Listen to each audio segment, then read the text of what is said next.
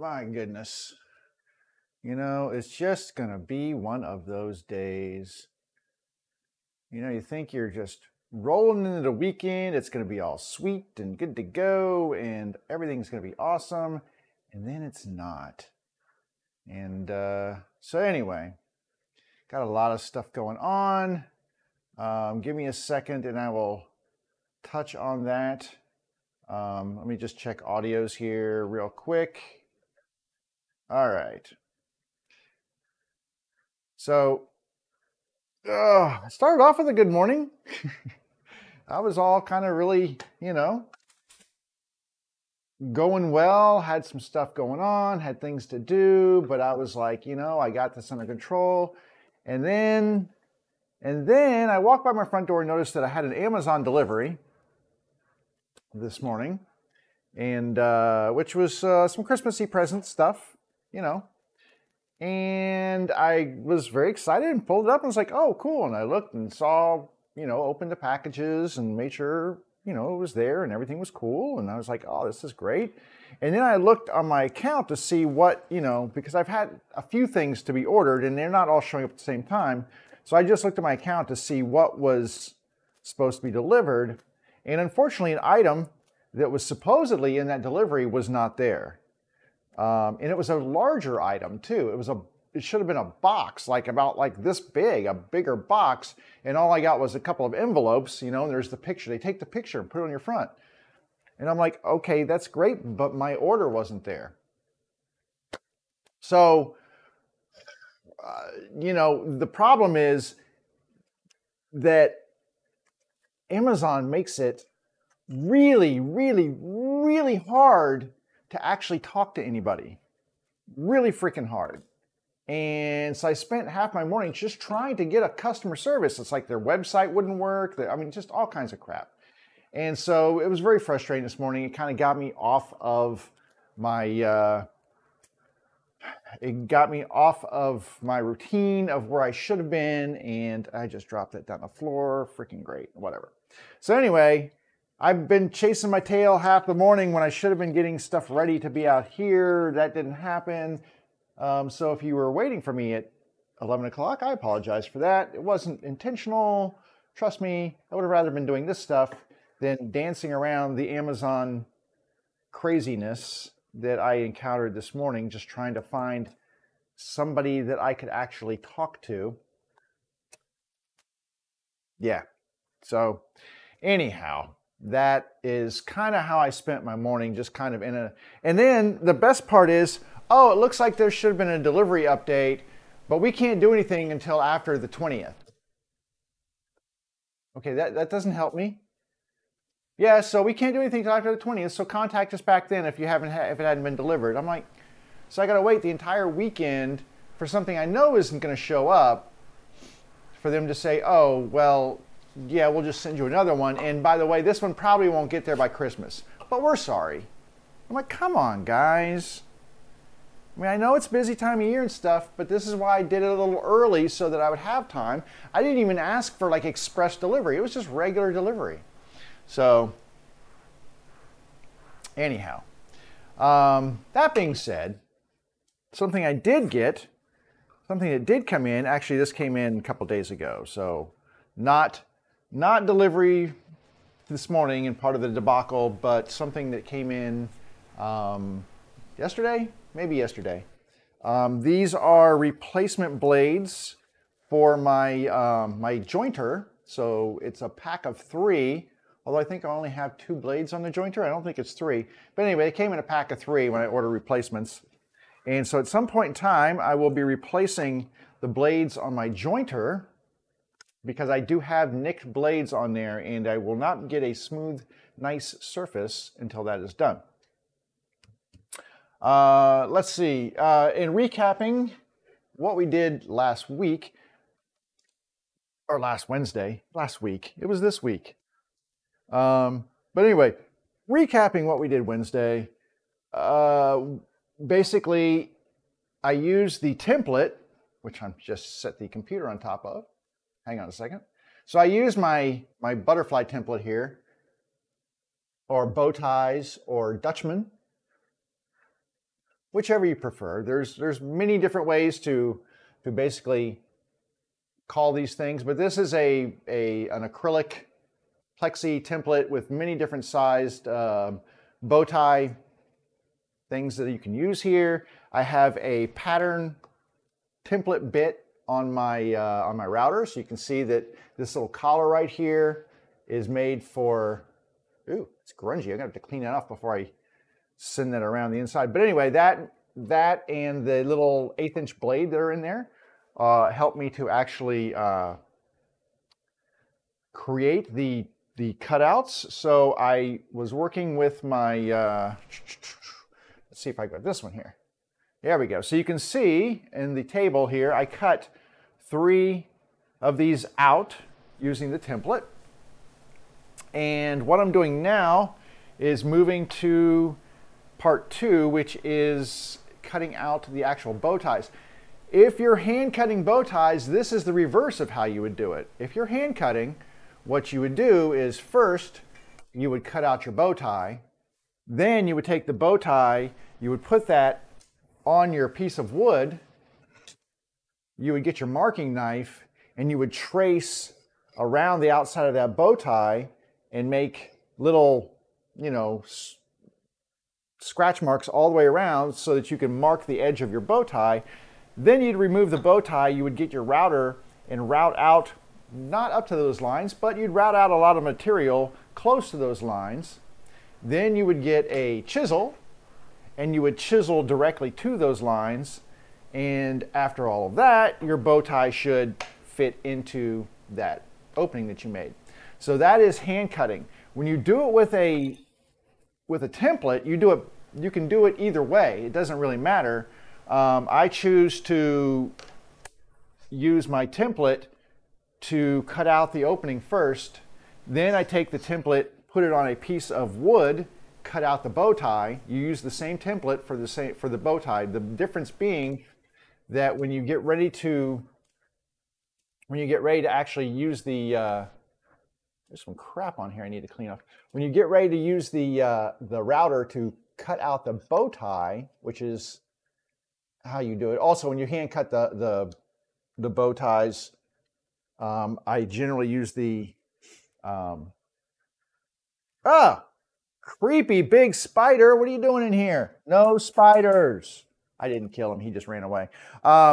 Basically, you use a bandsaw or something to cut your bow ties with so they can be nice and straight and uniform, and then you clean them up with a you can clean them up with a chisel. I got some crap on this thing, and I do not want crap on my little collar here. That's not good. What did I get on here? It's kind of some crusty stuff on there, which is not good. This should be nice and smooth, but I think what happened was I routed down a little deep when I was doing these. So if you look here, you'll notice that there is a little mark right here that looks kind of like a bow tie on this thing. I routed just a hair deep when I was cutting this one out, and I think some of that stuff melted and got on the collar here, which is not good. This collar needs to be smooth. So I'm going to take a little, this is like 220. I'm just cleaning off that little collar just to make sure that there's none of that burn stuff around there, because I need this to run smoothly inside of my template to give me a very nice finish on here. I'm just making sure there's nothing on here that's going to interfere with it running smoothly in that template. Because basically that collar needs to smoothly move around the inside of this template. Doop, like this. It'll move, you know, I have it on the wood, but it goes and traces around the inside. And this one's really important when you're doing the actual bow tie cutouts. You're not clearing material away, so you have to basically follow this outside template line like to the T, because if you wander inside, well, you've ruined your bow tie. So you have to follow this to the T. And I'm going to clean out, I've got some crap in the corners here. I just want to make sure that this thing is cleaned out and I don't have any dirt or crud or anything that is impeding. It just needs to be that acrylic and nothing else. So I'm just cleaning some of the little dirt and dust that accumulated in the corner here without, like I said, I don't want to change the profile because I've already cut these things. Let me just fold this paper over here and then fold it again. Anyway, I'm still a little not happy about my package this morning. So I'm a little off my game, but let me just kind of clean off. It's kind of like some residue in here, and I don't want any residue on here. I just want this to be nice and clean. So I'm not rubbing it with any force to change the size. I'm just cleaning off the dirt that kind of accumulates in these corners when you're using this thing. And I don't want that. Now, I cut this one bow tie out. This is out of walnut, and I'll bring my piece over here. So the other day I was like, oh, well, I've got this big piece of walnut that I can use. It was a thick piece of walnut. So it was like this thick, and which is a pretty thick piece of wood. So what I did was I took that over to my bandsaw and did a resaw on it to make a thinner piece of wood. The thin piece of wood is still thicker than the pocket that I routed out for it to fit into. So it's a little deeper than that, so it'll sit above the edge so I can sand it flush. And you can see that I did that one right here, cut it out. I just cut it out almost all the way through and then cut it out in the bandsaw and then finished it off with a chisel over here just to make it nice and clean. I have space for 2 more of these on here. This is very straight quarter sawn grain right here, and that will work really well for these bow ties. This is the underside of the table that I'm working with right now, and I want to make sure that got some crud in there. Yeesh. I need to make sure that I'm not, what the heck? There we go. Yeah, I need to make sure that I'm not going to screw this up. What was I saying? Oh, the quarter sawn, the bottom of this, if they're a little sloppy, it's okay. These are really structural on this part of the table. So these are really meant to add support for that crack and keep it from cracking anymore. Okay, I think we're good.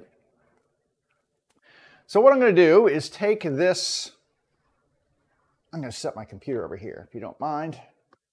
And, whoa, I'm not going to set it on that piece of wood, though. That's a little sketchy. There we go. So I did test fit this. Let me put it over here. There we go. So I took this and test fit it. It's fine. It fits in there. It's a little tight, which is fine. It's what it's supposed to be. Not too tight. I did bevel the edges of these just a little bit on the bottom. I just took my chisel and kind of just shaved off a little bit, just so they'll fit in here a little easier going in. We'll lather this with glue and make sure that it's all well lubricated with glue when we drive these home. But I need 2 more of these because I've got 2 slots here. I also want to put a bow tie on this part of the table. There is a crack that runs through here. So I want to make sure I get a bow tie inserted on there. Oh, I know what I was going to tell you guys. So I did find something yesterday I was browsing around some stuff, watching some videos. There's a guy who does, if you're into doing any sort of cutting boards, there's a guy who has a site called MTM Wood on, goodness gracious, on YouTube. And I've been watching his videos for a really long time. He's Russian. He lives in Russia, I guess, and stuff. But his videos, a lot of times, they're translated into English, and or he has subtitles or whatever to kind of show what he's doing. But he makes the most amazing cutting boards. And I actually saw that he has an Etsy site, and I was like, oh, I wonder if he's selling these. Well, I went to the Etsy site. He sells the plans for his cutting boards, and he makes like amazing, like three-dimensional type stuff and everything else. So, let me show you. You go to the web share here, click on this, and see if that's going to show up on your site there. Hopefully it is. Hopefully you're going to see what I'm showing. Yes, you are. I just have to look at my page here for a second while it updates. Anyway, so this is his Etsy page. And if you just go into, why is this not playing? Does everything just want to break right now? I just don't understand. Come on. Hang on a second. Pause. My Twitch is not showing me my screen here. It's like really being weird. And I'm not seeing myself on here, but I see it on the others. What? Do I see myself on here? Hang on, I gotta look at one of the other screens. Okay. So I'm looking at my Facebook screen and I can see it on there. So anyway, I just want to make sure you're seeing what I'm showing you here. Anyway, these are plans. These are not boards that you can buy, but they are plans for different cutting boards. And you can see he's got some like crazy cool designs and stuff in here. And anything that has like pictures and stuff, he includes all of the CNC files to cut these things, and so you can change them if like you need to put in your own person's name or something or whatever. But he has all of like the cut list things for making all of these different boards. So if you like this one, it looks really cool, right? You can see that he has step-by-step PDF instructions and cut lists and everything else for this.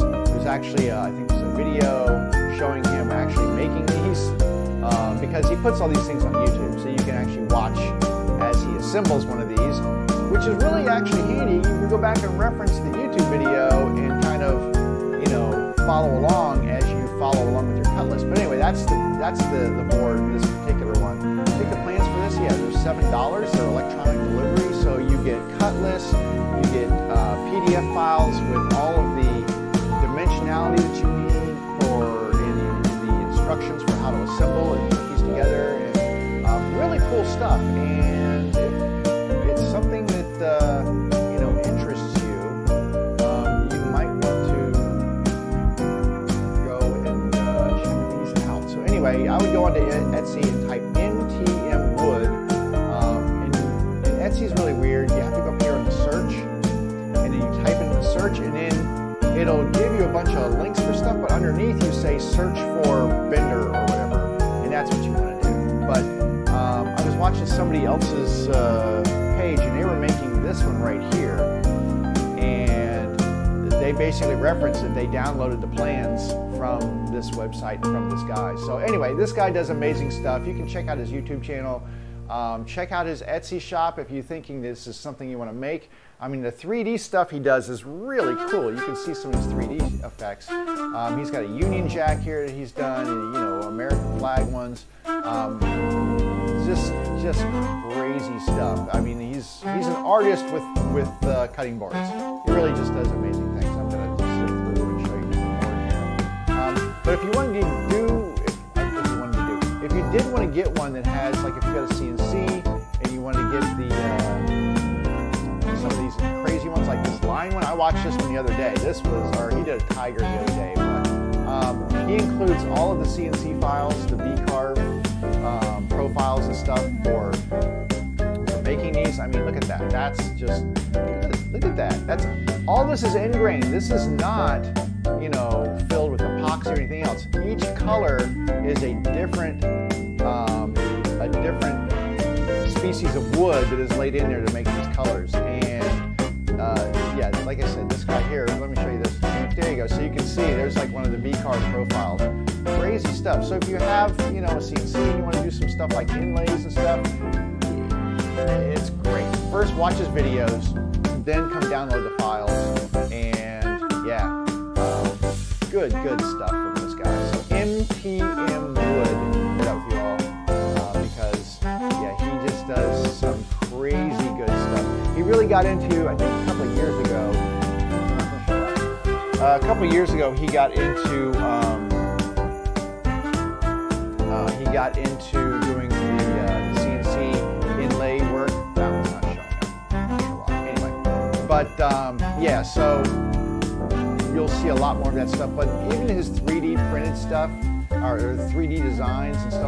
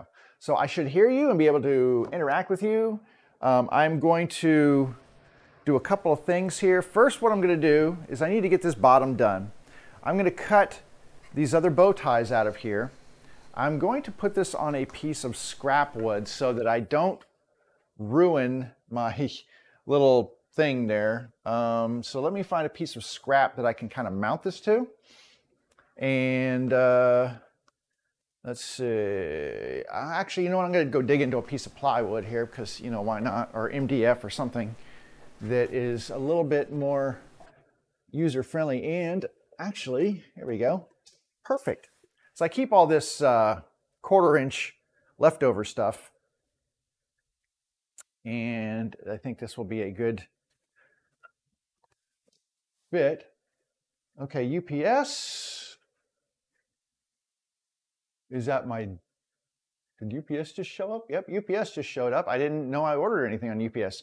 All right, hang on just a second. I don't want porch pirates taking my packages, so give me a second. Clear that out.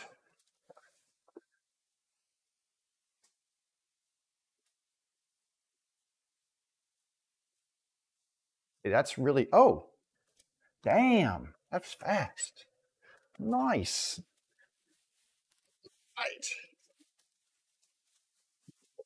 Adorama Used Instruments gets, oh, bonus points because I bought something from them and it just showed up. I bought it like 2 days ago on eBay, and doggone, it wasn't supposed to get here till next week, and it's already here. So, woohoo! UPS and Adorama, outstanding. Okay, I'm going to take this board right here. I'm going to double side tape it onto here. I'm going to get some different double side tape. I've got some stuff that's a little thicker, and I'm going to use that so I don't have to use my thin stuff, which is right here, and I'm almost out of it, so I want to keep that for doing my template. But this stuff's pretty good. I'm just going to get a big old piece of this. The reason I don't use this as much, I mean, I could, but it's a little thicker. I prefer the thin stuff when I'm putting down templates just because I like it to be as close to the wood as possible when I'm using a plastic template like that or whatever. But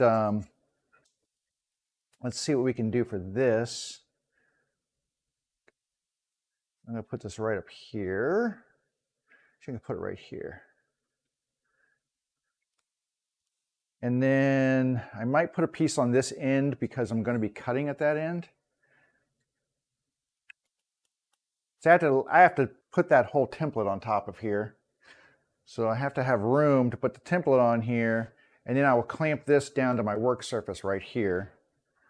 And all this does is basically keeps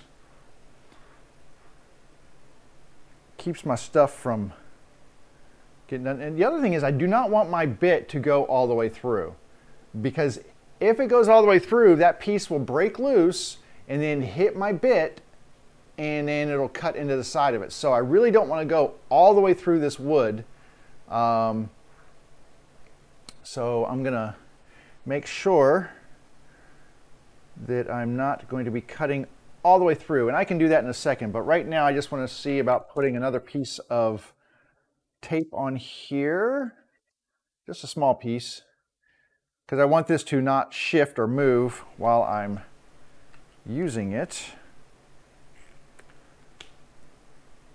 Template inlays are actually really cool, and you can get a lot of different, like, you can get designs, and you know, it's not just about bow ties and stuff. So you can get some really cool stuff with inlay templates.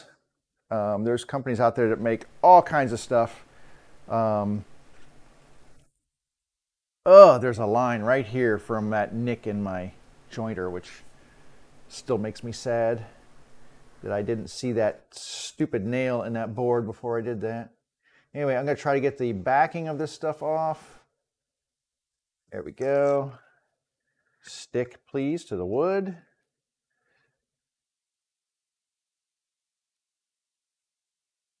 I like to use my knife for this, my marking knife.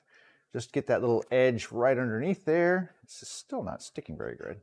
All right, and I'm just going to plant this right over here and give myself room to clamp this board down. So I'm just going to stick this on like this. And this will give me room to go down. I think I've got my depth set, so I'm going to check it with the template. So the thing you have to remember is that when you set your depth, you don't want to set it to the wood. You need to set it to the wood plus the template, because, well, obviously the template is going to take up some space. So let me plunge this down. See, that's hitting that board right there. Or is it? Let me see. Is it hitting? It's just a hair above, which is fine. Which is fine. Let me raise that up so I don't ruin my bit. There we go. All right. Now I need to secure the template. This is good, not moving? Yeah. So now I'm going to secure the template to the piece of wood that we're going to cut our bow tie out of. And to do that, I'm going to use my thinner tape. I'm just going to tape here, here, and maybe a piece right here. Because the big thing is you don't want this stuff to shift either. Need to order some more of this tape. I really like it a lot.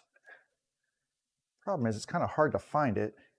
This is IPG, so iTape, Intertape. They've got all kinds of addresses here, but anyway, I like this stuff a lot. And like I said, I think I got this at Uline. I think that's who I bought it from. So I buy packaging stuff and everything from Uline on occasion. They're not my everyday supplier of packaging because they're not always the cheapest, but I mean, you can find pretty much anything you want there. There's just a little residue I was scraping off. Put this right here. There we go. All right, let me peel off the backing. We'll flip this around. We will get it secured. I'm gonna get my knife again.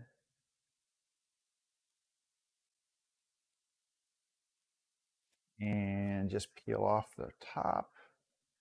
Now, you don't have to get fancy tape. You could probably do this with just Scotch double-sided tape. I have seen people do that. I don't know how much faith I put in Scotch double-sided tape, but I'll tell you that one of my favorite table makers uses that to secure his templates and stuff down when he's going to be doing... he doesn't do bow ties with his, but he does like C-channels and stuff for long tables and glue-ups. And he just uses Scotch, and he uses it when he's doing his marking knife stuff, like he hand cuts his. He'll put a piece of double-sided tape on here from like Scotch, clear, transparent double-sided tape, puts it down on there, does his tracing, pops it off. So, I mean, you know, go with what you're comfortable with. For me, this is my most comfortable stuff because I do not want this shifting at all when I'm doing this. And that's the other reason why I will clamp this thing to my table. Get this on here. Clamp that down. I have these gear clamps that keep this thing really glued to the table surface. That's really important. All right. So now, I think I'm ready here. Generally what I will do is I will lower the bit down in, cut this out, and I do not take an entire run at this. I don't go full depth. I go partial depth and just work my way around because, which is, you know, you gotta be careful, but I don't want to bust my bit or anything halfway through. I might have another one, but I don't want to do that. So, all right, let me put some ears on. And I'm gonna just lower the thing here. Okay, I'm gonna put my ears on. I'm gonna turn my heater off back here. It's actually pretty warm in the shop. It was actually like 60 degrees this morning outside. So pretty nice. It's 64 now. It's 70 in the shop, feeling comfy. I'm going to plunge this down in. I'm gonna work it around and we will have the beginnings. And then when I get done, I will go back to my spot, plunge it further in. I may do it in 2 passes. I might do it in 3. We'll just kind of play it by ear and see how it goes. See, is this one, you like this one? I don't know, is this a good view? We'll start with this view.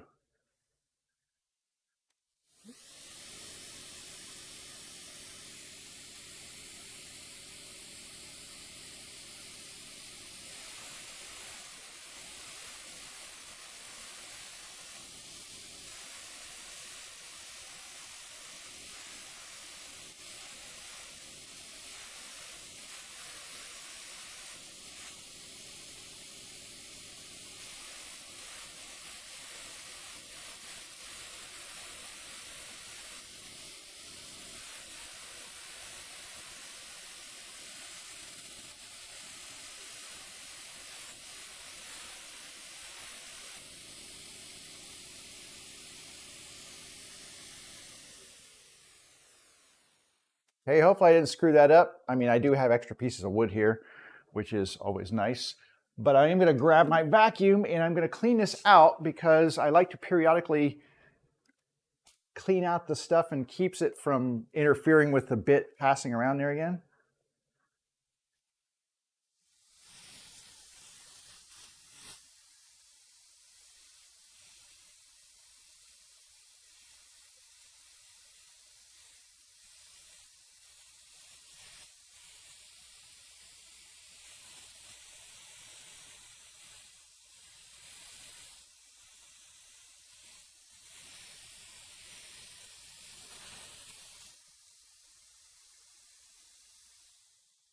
Okay, and that is all for that. Got a nice cut, a little bump right here at the edge. I'm not really happy with that, but it should be okay. So that was the first pass. As you saw, I used the awl, and that stuff gets packed in there pretty tight. So I like to give it a clean path to start with. And then all I'm going to do is just come back and do this exact same thing, but plunge a little deeper this time. So just rinse and repeat.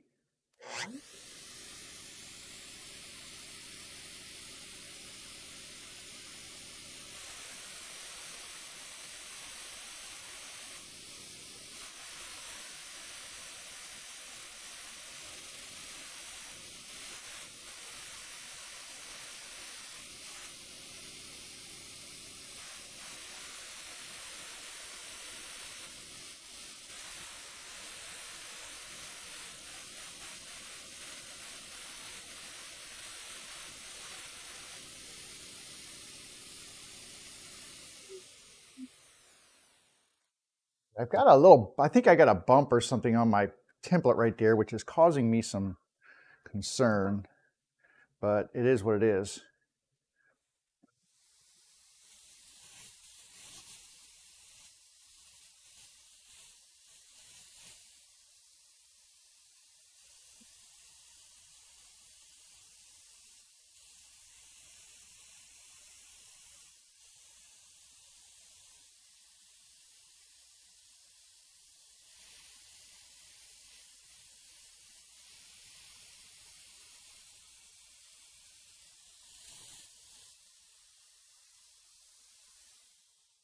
Okay, and you can see I'm not trying to muscle this thing through. I'm just letting it do its thing, but I have to be really careful that I hug the edge of this profile, and that's why you'll see me a little bit.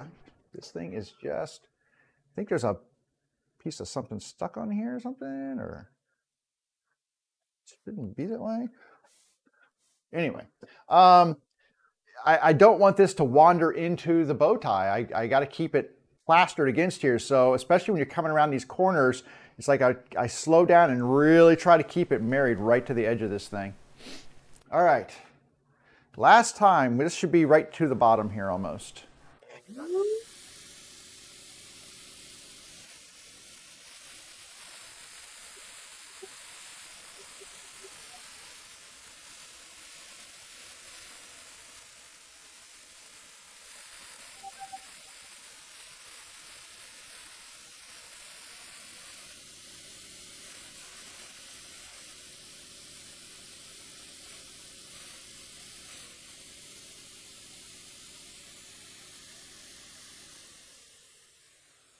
A little bit of smoke there, it slowed down, it was going slow and it was burning the wood. I don't care.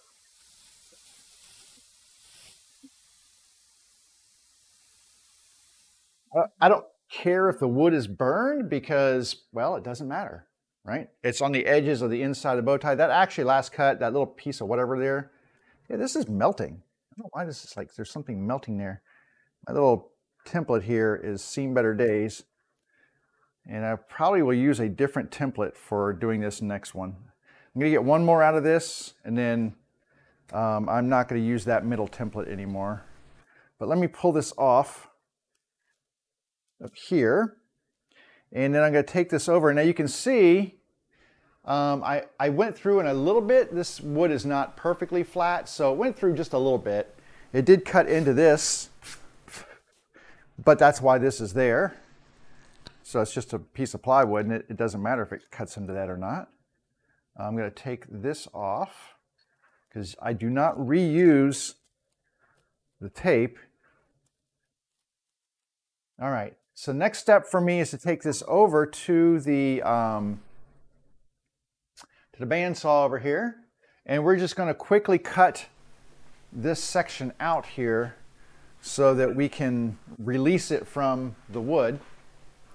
And let me grab my ears again. I'm going to put my dust collection in the bottom here so we can try to keep that clean. This is a really easy cut. I just have to make sure that this blade does not touch any part of the bow tie. It just rides in that large void right there and separates this out. Okay, real quickly, let's get this done.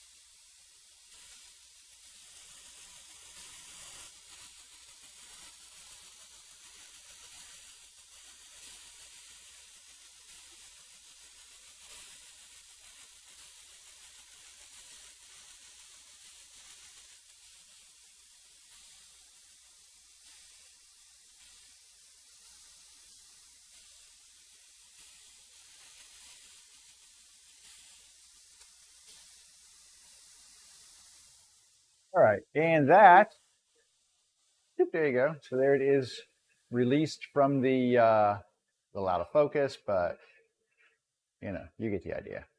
And then I need to clean up these edges.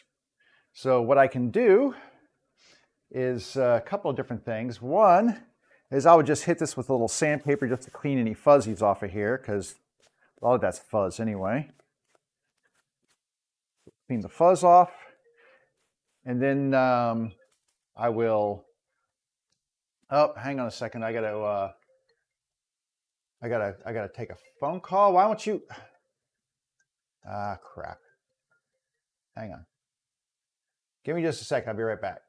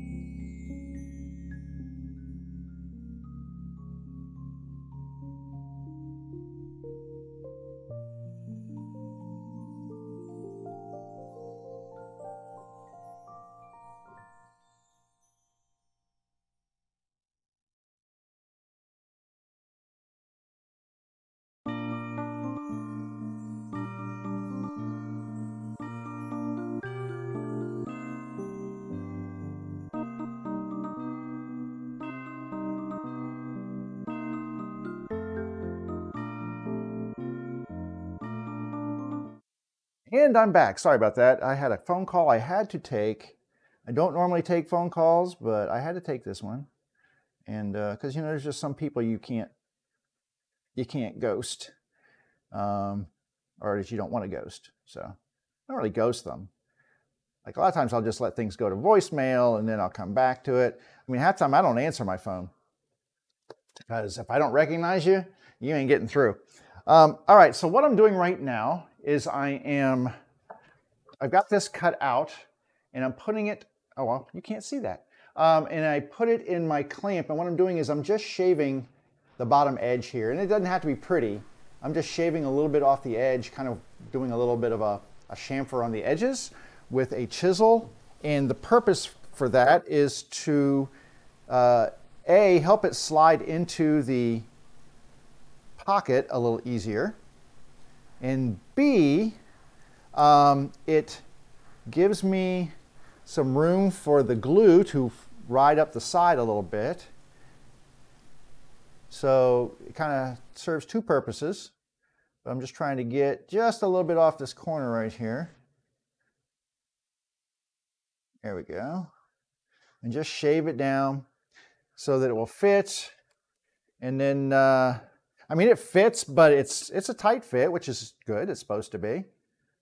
It's supposed to be a tight fit. Now, someone else called me too. Another associate just called, but I did not pick it up because I was on another phone call. So we'll see if he left me a message, or I'll just call him back later. Anyway. No one ever calls me. That's the thing. It's like all of a sudden people are calling me. I never get phone calls. So that was kind of weird that I was getting phone calls this morning because I never get phone calls. It's really very rare. All right, I'm going to hit this with a little sandpaper here. And I'm just going to do, I'm not going to slide it into the slot. I'm just going to do a little quick kind of a test fit kind of thing here just to see. And that's pretty good, because like I said, when I get ready to put these in, these are going to get smashed in with a mallet. So I've got two of these done. All right, so there's two. Need one more for this one. So we will get our piece of wood over here and get this set up for this last bit that we want to put in here. And then, like I said, I think I'm going to change size because this has been my primary, where am we going here? There we go. This has been my primary one right here that I've used, and I think I've worn this one out. It's getting, I think it's getting like little burn marks and stuff in here, which I don't understand because that collar shouldn't be spinning in here, but it feels like it's burned a little bit inside here. So it's not going to be a true fit. I'm not sure why I'm getting all this stuff in here. But anyway, we are going to clean this off a little bit just to try to make sure that I'm not getting anything interfering with my corners here. And then I'm going to switch to a different one. I may go down one size for that one on the side there, and that's a much cleaner one. I've used this one a lot on a lot of different projects.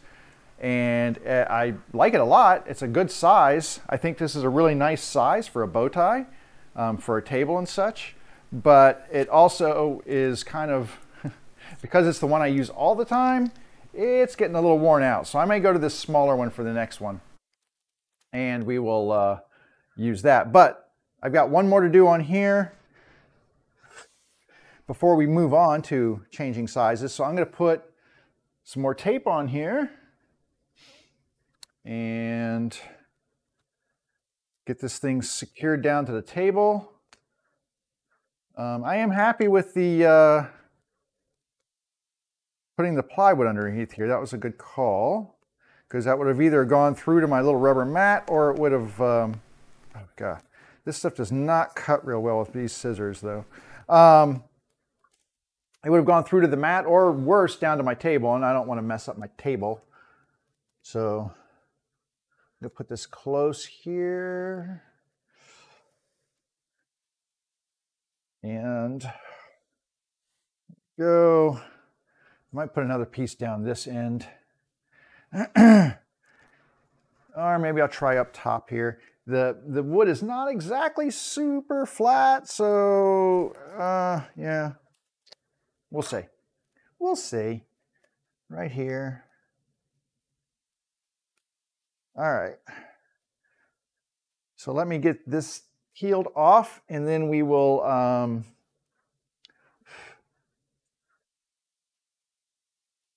gotta get it stuck down. You need that corner to be adhered to the wood. There we go. So you can get the top layer. Well, I just said that in a minute. There we go. So you can get the little backing to kind of come off, but it needs to be stuck down. So sometimes you have to kind of buff it in a little bit. There we go.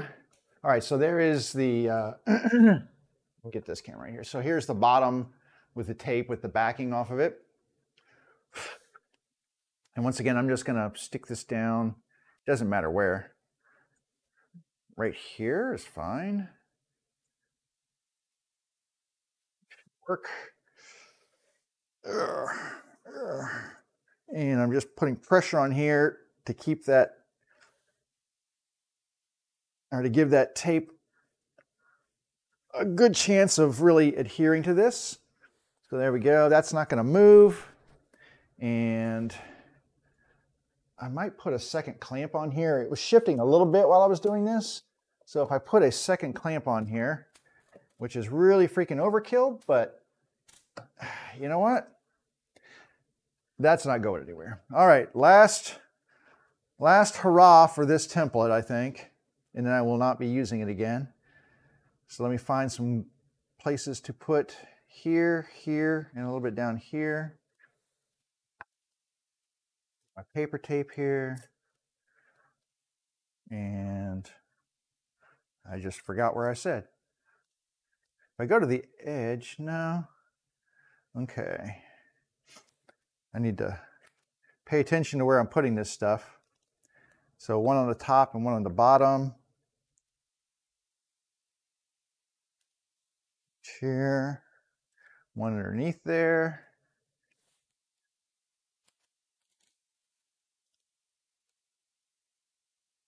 Here. That's good. And then I think one over here would be good just to kind of give some stability to it.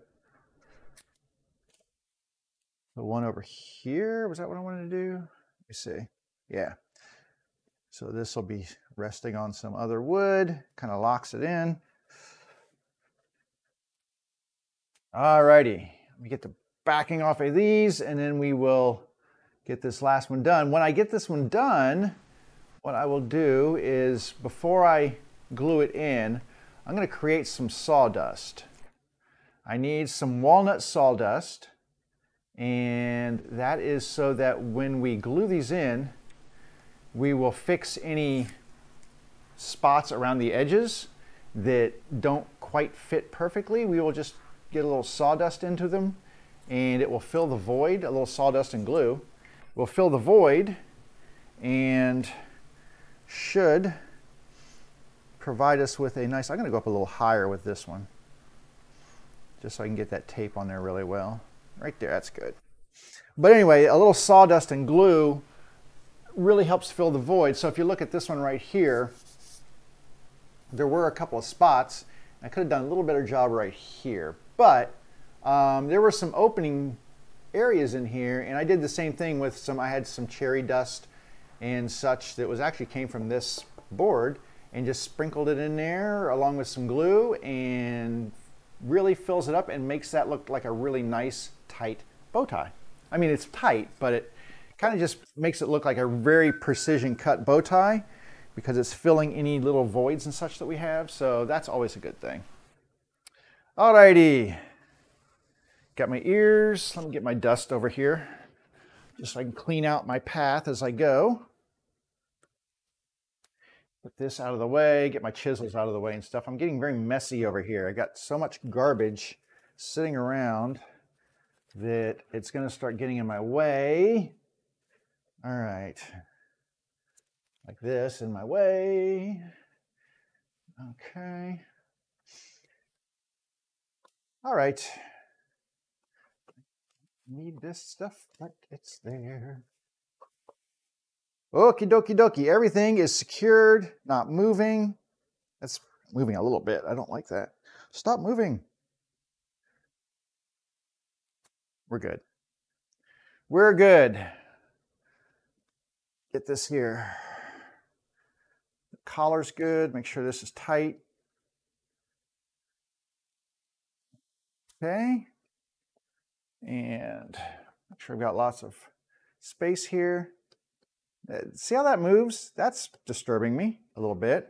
I'm going to clamp this piece underneath. I'm going to get a thin clamp here, I think. I think this will fit. Will this fit? It will. So I'm going to take this clamp right here and just clamp my table down right here. Just putting a clamp underneath this back edge to keep that from tipping. Oh, shoot. Hang on just a second. I'll be right back. Doggone it.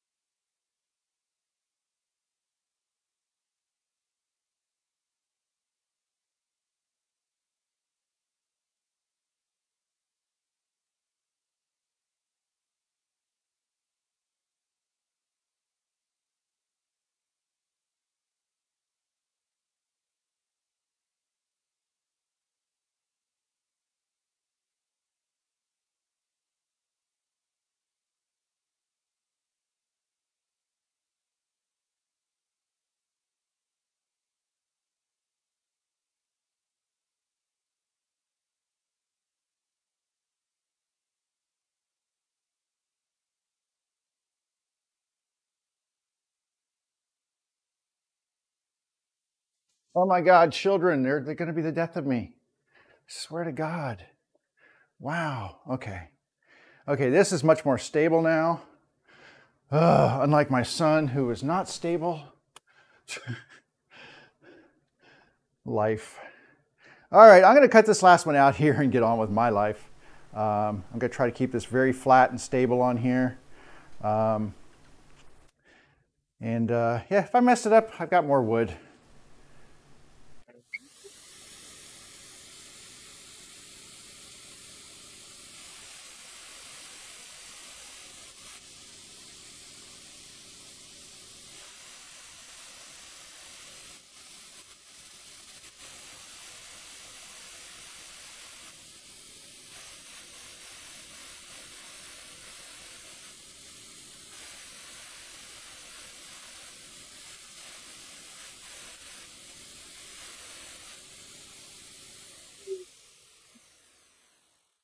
Yeah, this template is getting really rough. I can tell you, it is not feeling nice and smooth going around there.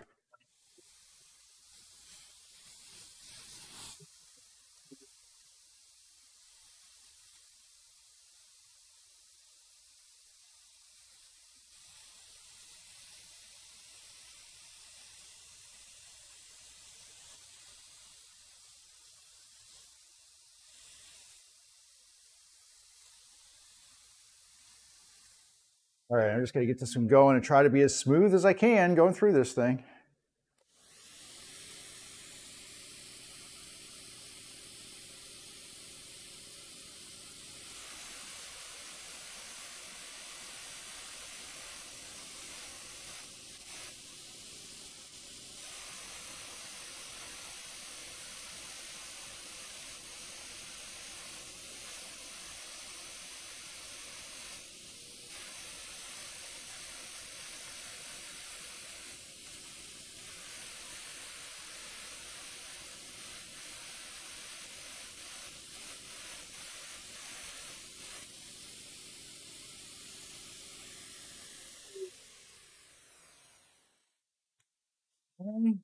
Clean this one out.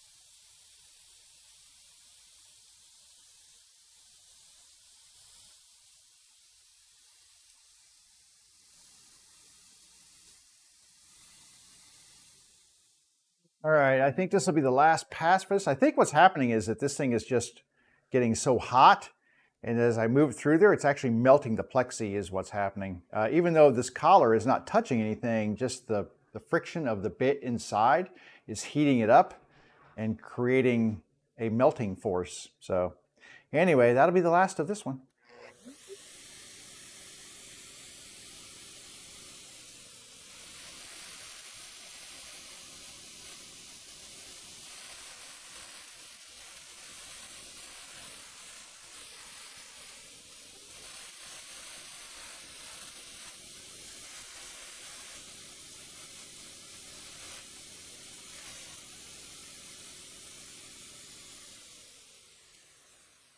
You can see the smoke and stuff because it's hot and it's burning, so it's getting hot. There's a lot of heat in there.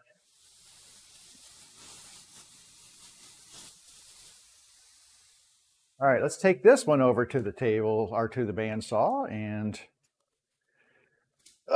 we will get it done. Once again, a little bit of cutting through.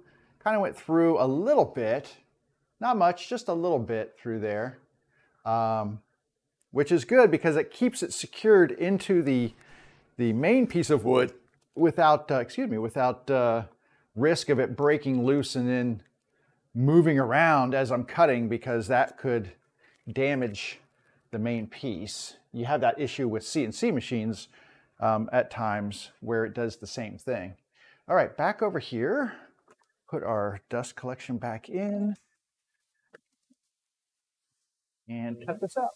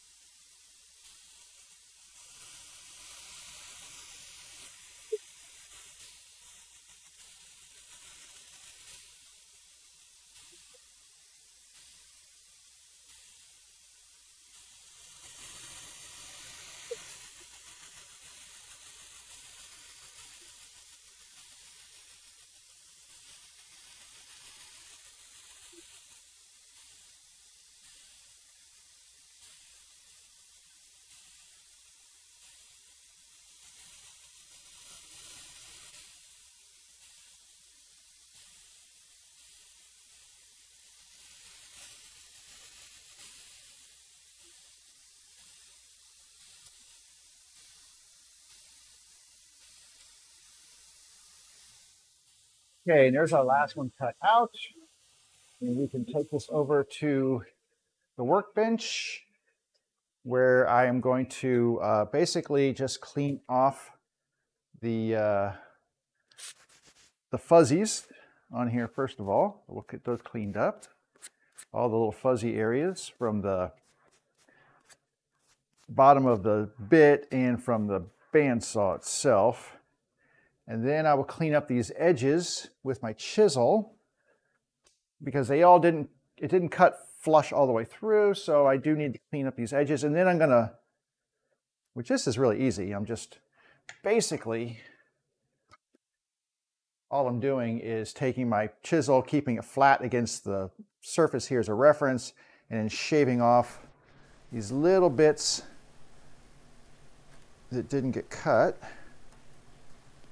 because it didn't go all the way down into it. And there's kind of a little teeny lip going all around this thing. So like I said, if I just kind of follow this flat reference area here, should clean up that edge really well for me. This one I need to kind of take it down a little bit here.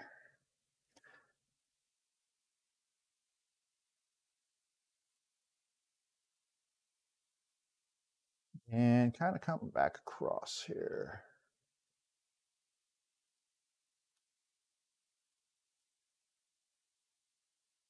Now, and then I'm going to come through and, like I said, just kind of chamfer the edges here like I did the last one.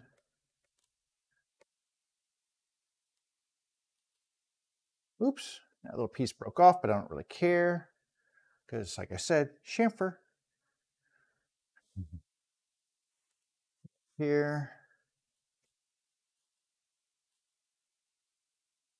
I'm going to work this edge. Now, I could also do this with different methods. I could use a block plane. I could sand this down. There's some rough sandpaper here on the corner. Because this is the bottom. But we're going to try to do it with a chisel here and be nice and professional.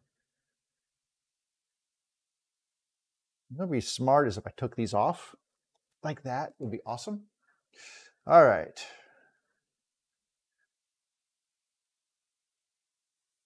And work that out.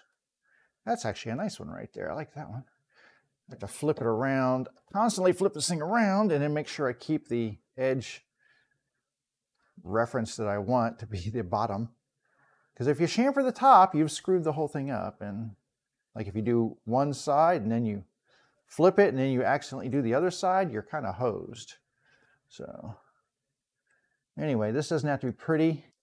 It only has to be pretty at the top, not at the bottom. Did I just do this one? I did do this one. End grain is a pain in the rear. Just see if I can slice me some end grain here. Go. Without slicing my fingers. Always the preferred method. Slice the wood, not your finger. And this last side. And then we will get to gluing these things in. Let's see what that looks like.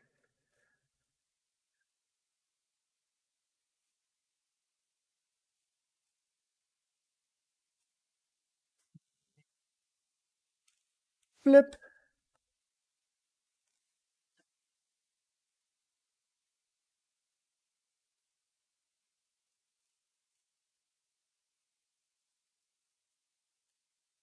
Go. And I can always, oh, I didn't do this end right here. Last side. This one right here.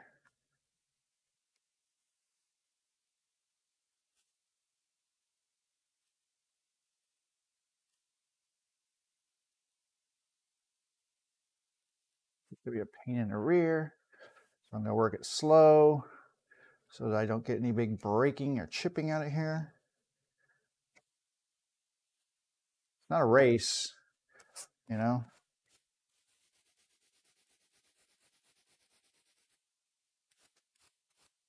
Okay, all of the sides have been chamfered, so they look kind of like this.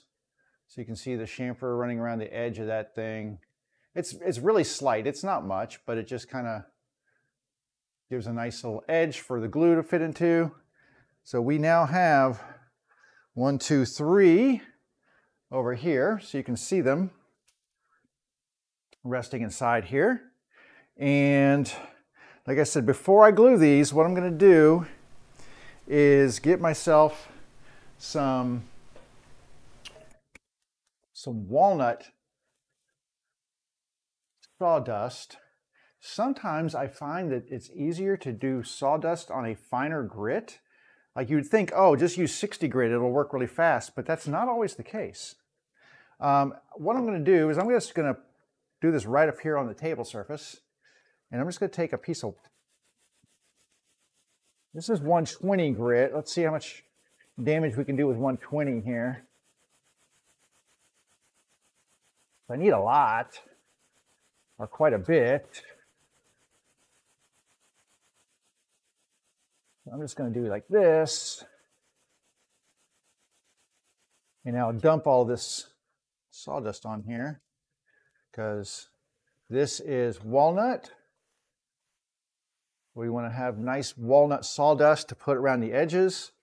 So I'm just using this piece of 120 here. And we're just going to sand, create a bunch of sawdust.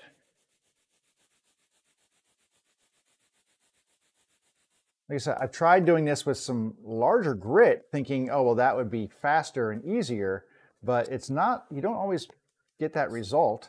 Like here, let me grab, this is a 60. So let's see what we get from 60, because I don't think 60 produces like the effect that we want here. Because honestly, 60 is not impacting as much of the wood. Like when you've got 120 or 220, there's a lot more of the little abrasive particles on the paper contacting the wood. So yeah, this is not as effective. So you really want a lot of abrasive material touching that wood and creating, let's see what we got here, 80. There's a, I don't know what this is. I can't even read it. But it's pretty, well, that's pretty rough. Let me find a nice, here we go. So let's try this one now.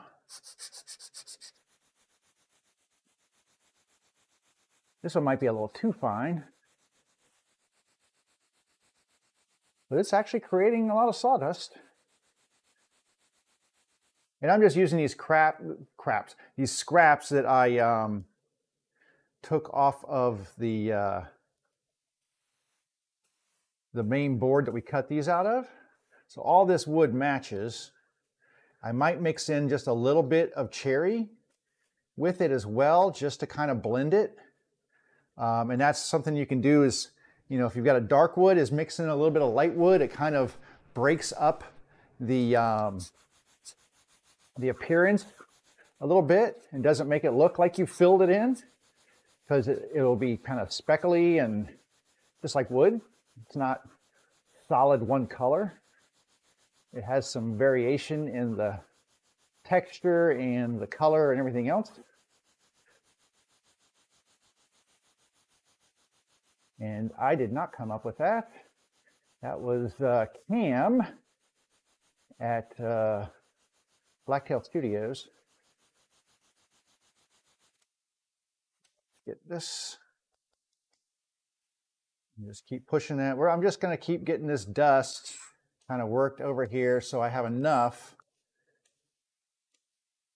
to really make an impact here when I get ready to glue these things in. I don't want to have to go searching for more sawdust because I didn't have enough. So always rather have too much here.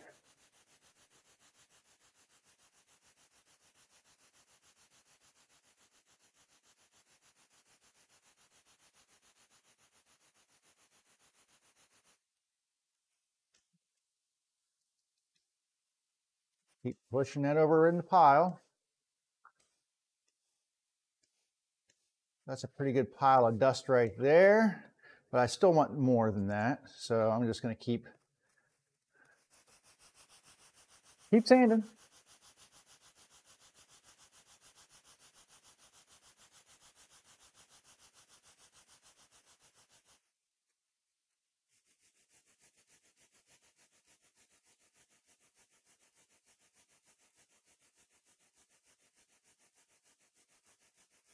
Exciting, isn't it? Very exciting stuff.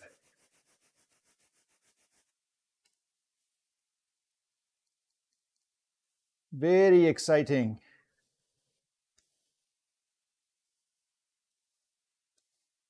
And like I said, I can mix in a little bit of cherry dust, which I have in this bag right here. This is from my I don't know, from one of my sanders that I used to flatten this, my belt sander. Ooh, that's a lot of cherry. So I don't need all of that, maybe. Take half of that and kind of just mix some of this in together, and it just does a nice little puree, a little mix of color, texture there. All right, so I think that's enough. That's a pretty big pile. You can't really see that, but it's a pretty good pile. So now what I need to do is get my glue, and I'm going to get a glue brush.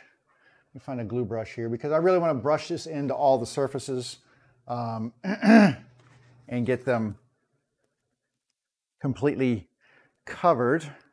So let me clean all the glue remnants off of my brush here. Okay, I really need to get some acid brushes just so I can, you can wash them off a couple times and reuse them, and then when you're done, you clip the little metal handles off and recycle them, and then just throw the horsehair brush away. Kind of a nice way to go with those. The silicone's nice, but after a while, the silicone little bristles, they just kind of start busting off, and you start having less and less bristle to work with here. But where are we? There we go. So less and less bristle to work with. But anyway, this will do for now. All right. So I've got my pieces here, and might need to just clean this corner off just a little bit, just to get that fit. Let's see here. Okay, that's better.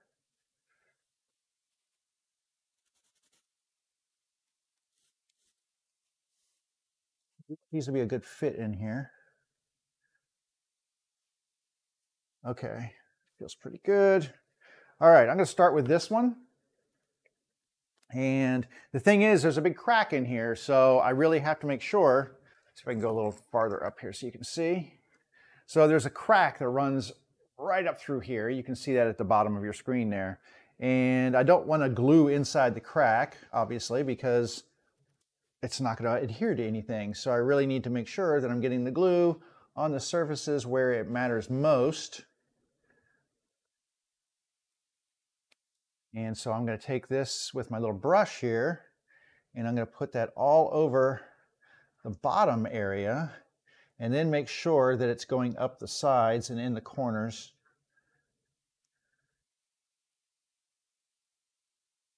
This, and same on this edge. And I'm not worried about too much glue. You don't want to fill the void, because with too much, because you want this to seep down to the bottom. You don't want glue interfering with how far this actually goes in. But you want enough that you're going to get a good adhesion. So you'll know. It's not that difficult. All right. It is time for the mighty, mighty mallet right here. And I'm just going to hold my tabletop here.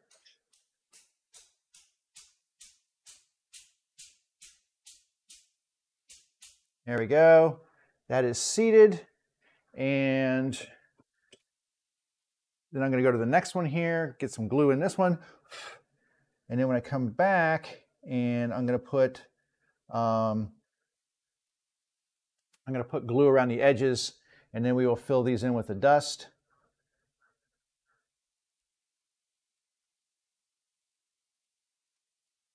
Need to make sure I get this all up the sides here.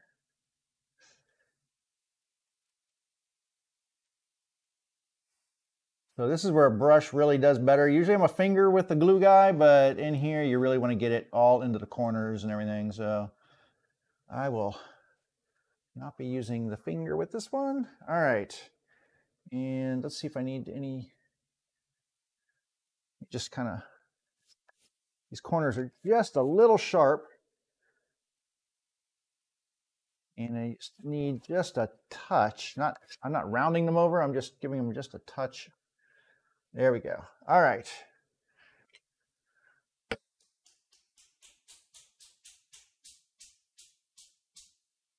Two. That is seated all the way down. And you can see these things are resting about, depending on where they've been smacked in here, they are anywhere from, an eighth to, well, a 16th to an eighth of an inch. So they're not completely flush. You don't want that. You want them to be above so that you can come back and use the tool of your choice to take their height down to table level. So generally I will use like a a plane and knock them down close and then finish them off with a sander. I don't like to take it all the way down to the surface because give it a little bit of glue right there. Because see if we can glue this little thing down here. Piece of wood right there. There we go. You don't want it all the way flush when you use your plane because then you'll get into the table surface. So, all right, last one. Let's get this in here and give it a little smack.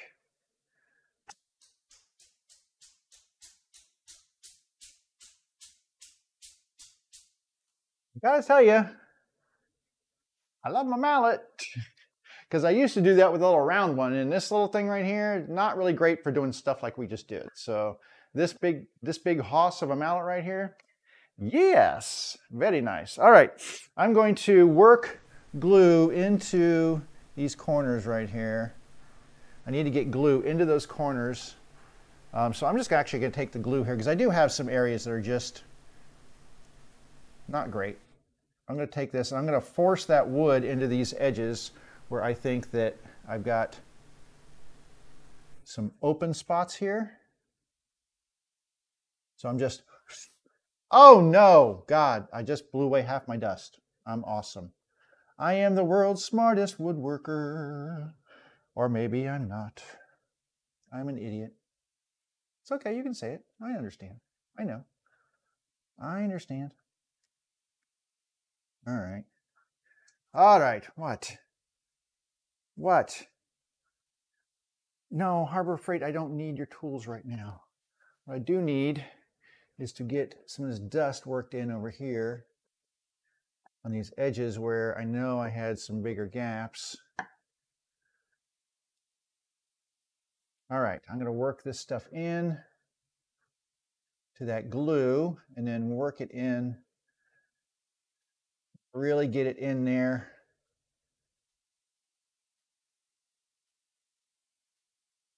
Try to really pack it in. I might get my knife here and just really pack that into those edges.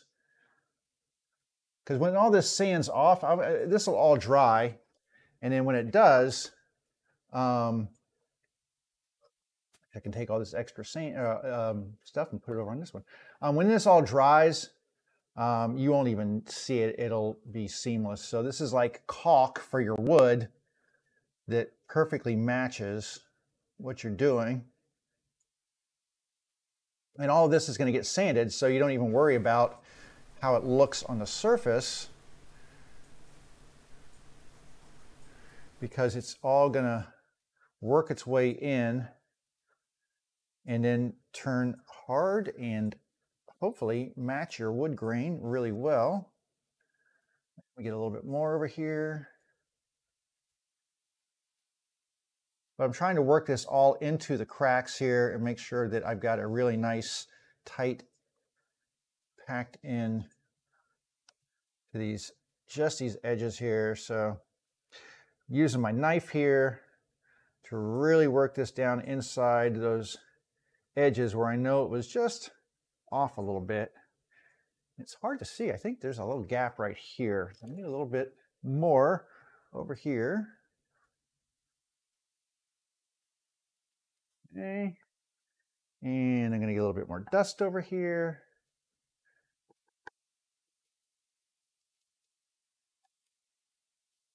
I have some other areas to do, but get this dust worked in here.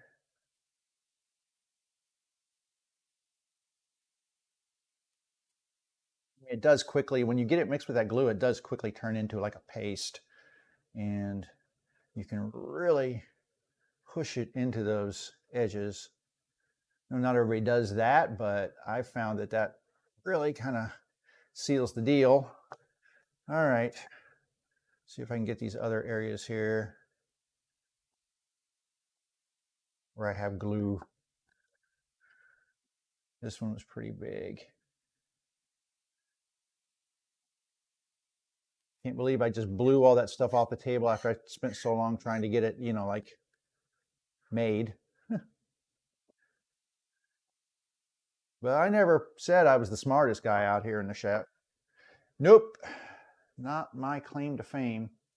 Looking to see if I have a little scrapey card somewhere, but I do not see one. Sometimes I'll have like a little credit card or a gift card thing that I use for scooping and such, but I do not see one here. All right, let's work this in right here and around this side, and I can actually take some of this dust right here and work it in as well.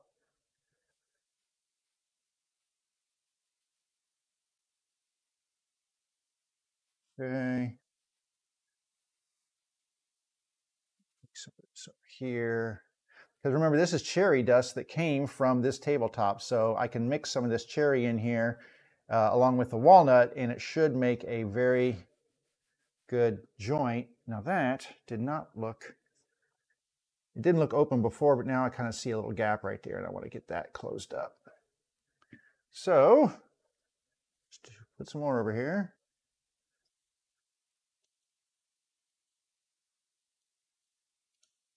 So typically my stuff fits a little better than this, but I think because that template has become worn out, I'm not getting a really nice fit anymore, which is a shame because it was, okay, nice and flat. I need to chisel.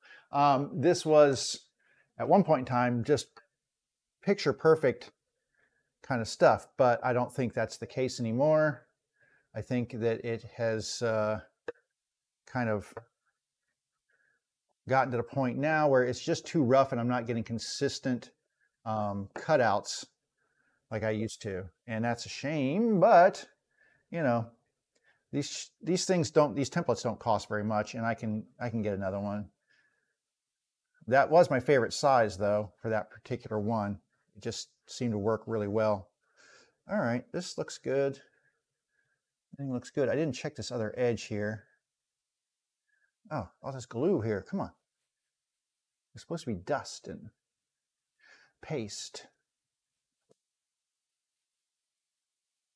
Okay, those look rough right now. You're looking at them going, ew, they don't look very good. But they will look fantastic once this stuff dries. I will hit it with a plane, and I will hit it with sandpaper, and it'll look fantastic. All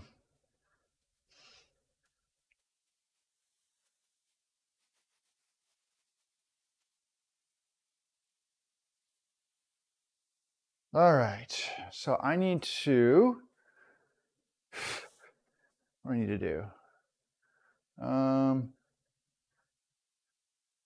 Look at my phone. That's what I need to do. Because, you know, that's what we do. Okay. So I think what I'm going to do is go back to this section over here. Because like I said, I think I want one more. I'm going to get rid of this dust. Because, you know, I've got more. I've got one more right here that if I can get this template to sit across there, I will use this. Yeah, so we're going to do one more. I'm going to do it right, maybe two more, because this thing is kind of wide. So the crack runs from here to here. It swirls around what used to be probably a branch coming off of this thing. So it's just circles, right? And it's cracking radially from there along a line right here. So if I did one here and one here, two smaller ones, I think that would probably keep this from cracking anymore and from being an issue in the future, which is what I'm after with these bow ties. They're not just, I mean, they're decorative, but they're decorative with a purpose. And that's generally why we use bow ties. Some people use bow ties to kind of, now I can't do this side. I want to put it right here, but until I flatten this one, my template's hitting that, so I can't go into that one, but I can do this one right here. And what I might do, could do is do the same thing I did with the last one, which is find my pencil Not always an easy thing to do. Pencil, pencil. There it is. And my ruler. And I'm going to draw a line to keep these straight and in line. So I basically can get a line on the top of the template here. When I line this up, I'm going to have this the same distance going all the way across this crack here. And I want it at the same angle. So I'm going to draw a line on the bottom with this ruler now that will basically be what I match the edge of the template up with. And that will help me to keep these in line and just give it a more pleasing aesthetic, I think. So this one will go right here, like that. And then the next one will go up here. Once I get this flattened, it'll go up on this side. And that will look good. So the other thing I need to do is figure out how deep I want this to go. These do not need to be as deep as the last ones. This is, first of all, the pocket. So the pocket's not going to be as deep. So what I'm going to do is push this all the way down. Go on this camera right here. So I'm going to push this all the way down, and then what I want to do is establish a bottom out for this and then raise that up a little bit so that I'm not cutting as deep. So I'm going to let this rise back up. I'm going to come over here to this stop and push it up a little bit. And if I move this down, I can see how far I'm going to move it. I just want to move this about like that. Okay, and then I'm going to lock this in. So now what happens is this stop right here, lock that down. Hang on a second. I'm going to raise it just a little bit more here. Okay, so this stop right here is going to impact this little point right here. And when I go down with this, it'll stop it from going any further than that. And then I have room to take a little bit deeper cut when I cut the bow ties. So this is just strictly for doing the pocket. Now the other thing that I need for this is, let me see if I can find a piece of paper towel to clean that off. I need to put the collar on the bearing there, because the collar gives me the spacing to push it in about 1/8 of an inch more. Just going to clean this off, make sure there's nothing in there. Is this loose? I don't know how this thing keeps getting loose. You would think it would be tight by now. I tightened it down a lot, but I can only tighten it by hand. Yeah. Anyway, get this thing cleaned off here. Make sure there's no residue or anything that's going to interfere with it. And then I go in here and grab this little collar. So this is part of the kit. So it's this little collar right here, and that slips over this guide and basically pushes the whole thing out about another 1/8 of an inch. So that when I run inside of the template, I'm running against this now collar on the inside of that template and not the smaller little collar that is what you use for cutting out the actual bow tie. All right, now I'm going to put this template down. I'm going to get my little tape here. Let's go ahead and just move forward, and we'll give this glue a chance to set up. And I don't know that I'll be able to flatten this one in time to do this. So I'm going to come back over to here, and I'm just going to put this template down here. Get a couple of pieces. I don't have to go crazy with this. So let's see, I can put a piece here and here.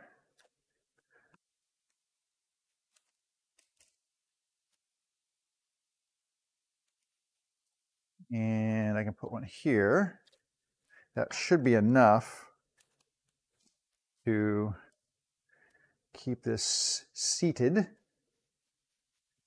Let's see, this is going to go right like that.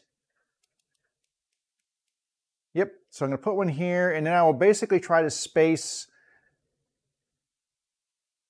see here, equally space this on the other side. There's a little, like I said, a knot here, so I'll try to put one equally spaced on the other side, just to kind of make sure that it is, so I'm not gonna go that far over. I'm gonna go right here. I think that looks good. And then we're gonna make sure that we don't go too far in and all the other stuff. Will you rate your, oh, you don't want me rating you, Marketplace. You didn't deliver my goodies.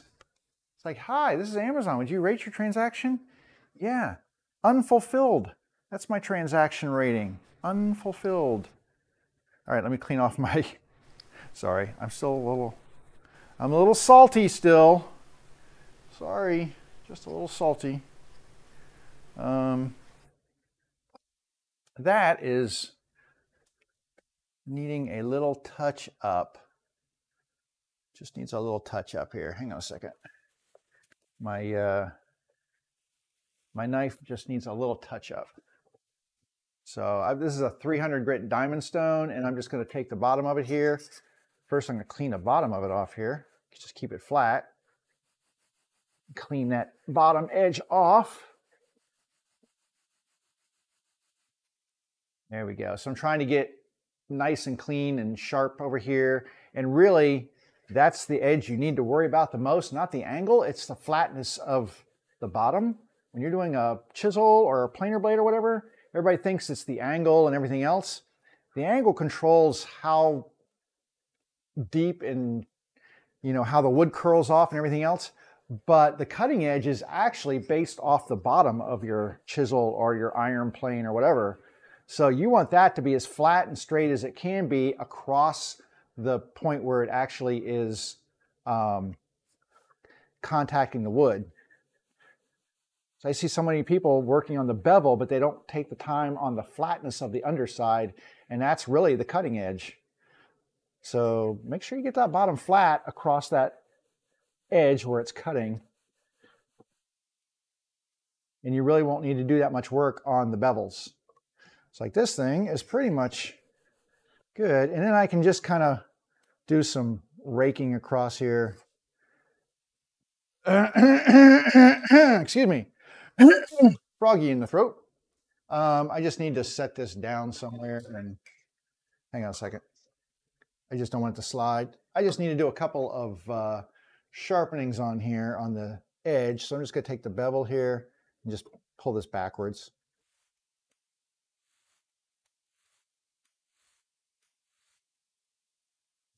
I'm missing my edge completely, so and it's closer.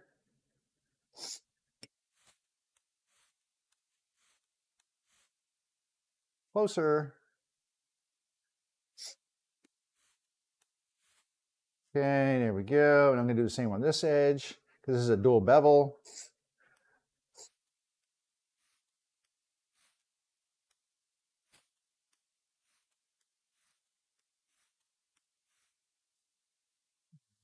And one more on this edge. And then on the bottom one more time, just because we like to make sure that we're not getting any, there we go.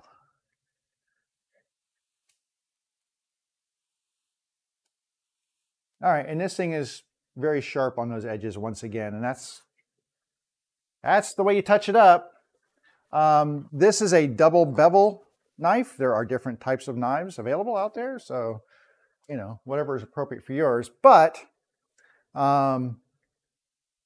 it is a good idea to touch up your edges for your marking knives every now and then, just to make sure that you're getting a nice, sharp, crisp line when you need to mark something. My purpose right now is to get these tape edges peeled up. And so I wanted a nice, crisp point to get under there. And even still, it's kind of a pain in the rear sometimes. Come on. There we go. And last one, make sure that's really adhered down in the corner. Just grab that little edge and up we go. Hooray. All right. Let me get this lined up here. And I have to be careful now because it is now got the exposed sticky side. So I want to make sure I get my line here. And then we'll place this down. And then I will lock these in like this. There we go. All right. Now the beauty of doing this is we're doing a pocket, so it's just trace the outside. We're going to trace the outside of the template, and then we just hog away the stuff from the middle, and it's much easier to do. In fact, I'm going to sit down while I do this because it's much more comfy this way. And I'm going to put my ears on here. And now I'm not going to hog out all of this material at once. So I'm going to raise my bit up and then just put it in partly. And I have to remember to go in the right one. So this one over here, not this one again.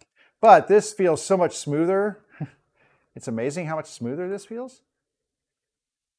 All right, let me go in, make a partial, and then I'll hog out material, and then we'll go maybe 3 passes for this one.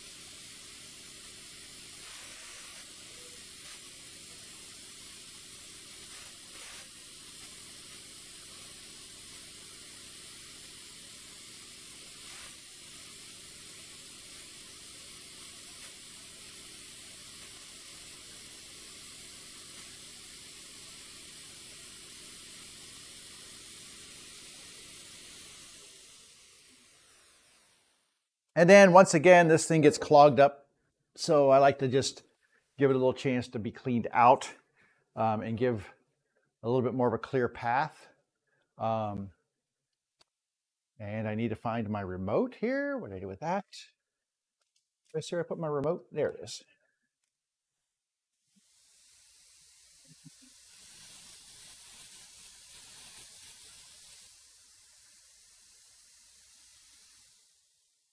Okay. Clean out some more of this.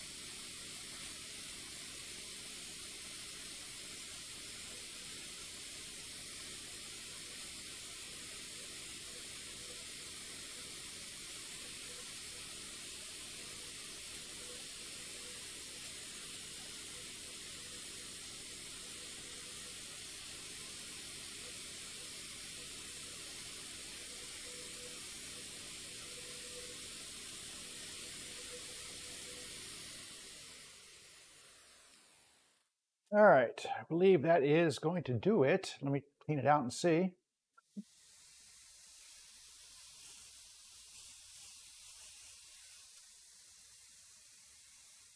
Yeah, that's a clean pipe. I mean, there's a couple little chips that I can get out with a chisel, which are easy to do. And probably the easiest way to do it is with a chisel, because trying to hit these little pieces with the router bit, hit and miss sometimes.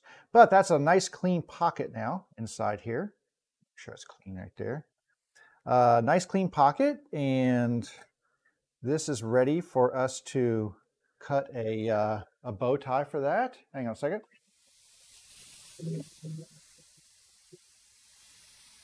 All right, so I'm going to take this one off of here, and you can see, hopefully you can see that, we got a nice clean pocket right here.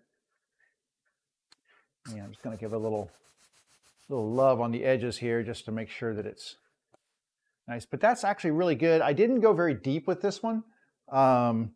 Depth-wise, I mean, this is just a rough depth, but depth-wise on this one is, what do we got? 4, 5, 6, 7/16, so under ½ an inch. And then I can take my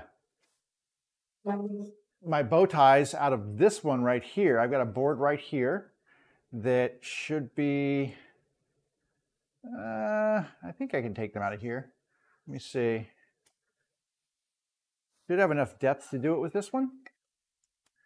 And I can get a couple of bow ties out of this piece.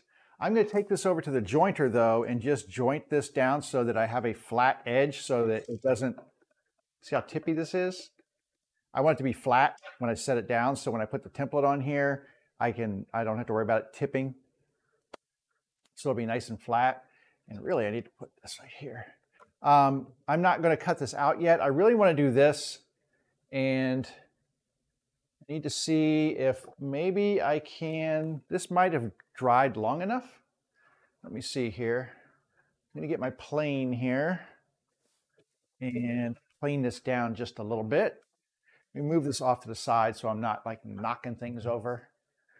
So this is my my number 62 low angle jack plane, which this is a fantastic little plane right here. I got this one at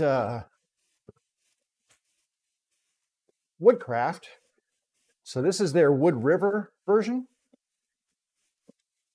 They make Stanley makes one. This is based off of the Stanley design, but there's quite a few makers who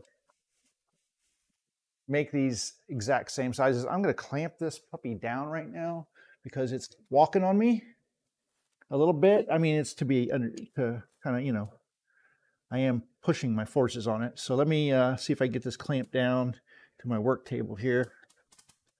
And you just keep it from sliding as much as it is. Because I just want to bring this down.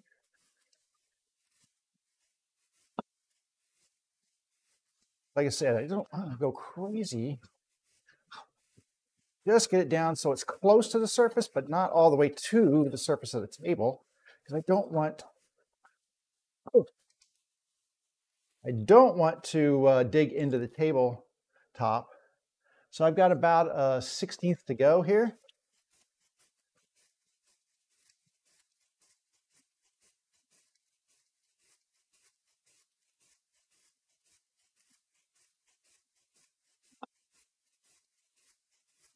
And that looks pretty good.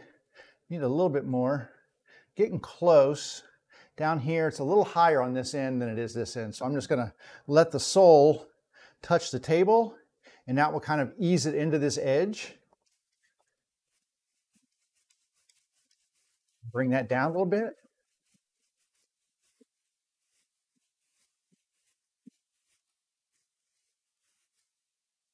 Then when I get done with all that, what I will do is get my sander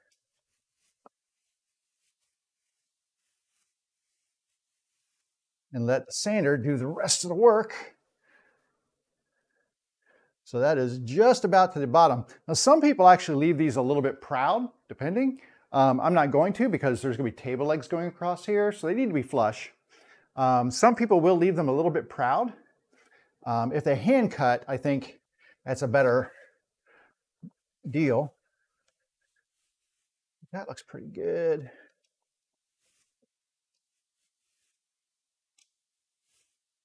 All right. I just need to get this flat enough so that I can put my template down there, which it might be right now without me having to sand it.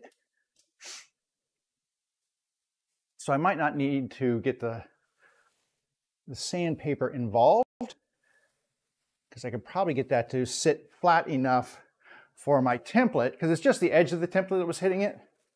And it might be flat enough for my template to sit there and let me cut this second pocket out here. Let me clean up this mess a little bit.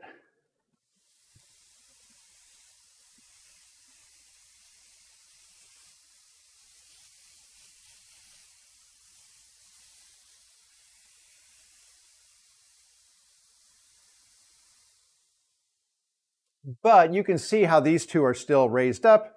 This one is almost flush to the table. And it looks really nice. My fill job did a nice job. A couple of little teeny tiny pieces, but honestly, I mean, they look really good. If I'd hand cut these, you know, I think they might look a little better, but honestly, I'm not upset with that at all. And also because this is the underside of the table, if they don't look perfect, no one's going to see it. All right, let's get this and look at where we're going to line this one up to. So I think if I measure how far from the center of this little bullseye right here to the middle of my bow tie that I just put in here is about 2¼ inches. It's about 2¼ inches. So if I go 2¼ inches this way, I'm just going to take my pencil and make a mark here. From the bullseye, I'm going to go 2¼ just right here. And that way I can center this, oops, put this on my line, and I would center that. And then that's going to give me a nice standardized kind of symmetrical look to things, which is how I like things to be. It's just in my DNA that I like things to be symmetrical. I'm not much for imbalance. I like balanced and symmetrical. That's kind of just the way I like things. You may be different. You might like them to be, you know, cantilever to each other and just kind of offset and, you know, a little bit more randomized in their location. And that's okay, because you do you, and that's all right.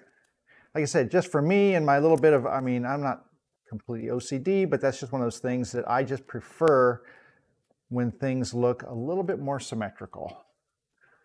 So I'm going to, let's see, take one more look at this and see where I want my line to be, right about there, and then this line up there.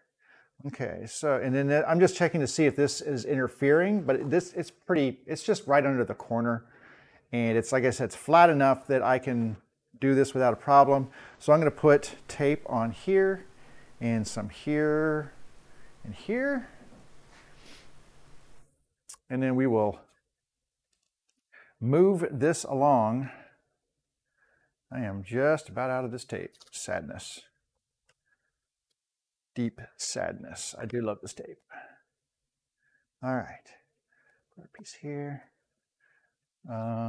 Did he leave me a message? I don't think I had a message there. I got a call from a friend, and did he send me a text? No. I don't know why people don't text me. It makes life a lot easier if they would.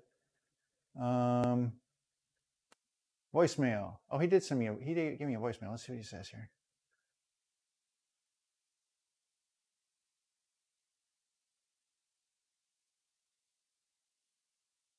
Might order for you to, oh. Yeah. So if you're a woodworker, people don't necessarily pay attention to what it is you make. They just think that because you're a woodworker, you can make anything out of wood. And that's not always the case. Like, honestly, like my buddy had his mother's sewing machine, and he knows that I make these sewing machine bases, and he's like, hey, can you make her a sewing machine base? Because she passed away and he wants to have her sewing machine out and stuff. And I was like, yeah, I can do that. But then I get other people who are like, hey, can you make me this cabinet, or can you make me this? Now, I'm just making that up. They haven't really said that. But I have had some really weird requests from people to make things, and I'm just like, that's really not, but well, you could do that. Come on, you could do that. And I'm like, okay. So here's the thing. I think this is an important lesson to learn when you're a woodworker. People will want you to make things out of wood because that's just, they don't understand that not every project is the same. They just see that, well, you cut and glue wood and this is made out of wood. That's what I want it made out of, so you should be able to do this. And they don't understand that either A, it's outside of your comfort zone and you really don't feel like you can do it, or B, maybe outside your skill set and you don't feel comfortable that you can do it. C, you're busy and you don't have time to do it. And, you know, there's all kinds of reasons, but what you really need to learn how to do, and I've had to do this before, and it's painful because you don't want to disappoint people. But I'm telling you right now, learn how to say no. Say it in a nice way, obviously, because these are your friends or your family, but you have to learn how to say no. Now, some people you're just not going to say no to. But I've often referred people to other makers who I know make what they want when it's not something that I make. If it's something simple, I will do it. Like my neighbor across the street, I love her, and she had a burner cover for her stove that her husband had made, and her husband passed away a few years ago. And she wanted to know if I could, she got her countertops replaced and it no longer matched her countertops. She wanted to know if I could re-laminate it, and she bought the laminate. I had never done lamination before in my life, but I'd watched videos. So I felt like, you know what, let me give it a shot, because honestly, she had no one else to turn to do that kind of stuff. And I was like, you know what, I think it's within my skill set. Anybody else, and I would have said, nope, that's not something I do. I'm sorry, you need to go look elsewhere. So really, you need to learn how to either A, say no, or B, figure out what exactly it is that you want to do in terms of, you know, your skills, your time, because the time's another big one. I mean, and then are you going to charge them? You know, because you might feel guilty about charging your friends or your family, and what should you charge them? If it's something you don't normally do, you don't have a normal price point to charge people. So there's a whole lot of complications, but it all comes about from the fact that you are a woodworker. So I'm just letting you know, you're going to have to figure that stuff out one day. And if you have figured it out, let me know how you handle it. You can throw it in a comment or whatever, because I'd like to know, because I still deal with it sometimes, and it's uncomfortable, you know? It just feels uncomfortable. And I get it. They're like, they don't have a skill. They don't have that skill. And so they don't really have any way to do the thing that they need to do, and it's not something they can usually run out and buy. I had a friend who's like, the other day, he's like, hey, I've got this chair, and he starts describing to me, and he's got it, the legs popped out, I guess, you know, maybe it had dowel joinery for like a tenon, but instead of a tenon, it had a dowels, and it had popped out, and he wants to reglue it. He's like, what type of clamp should I use? And I'm like, how? I don't know. So anyway, these are just the things. Okay, you know what? Enough of that. Let's go in here and finish this pocket, because I really want this done.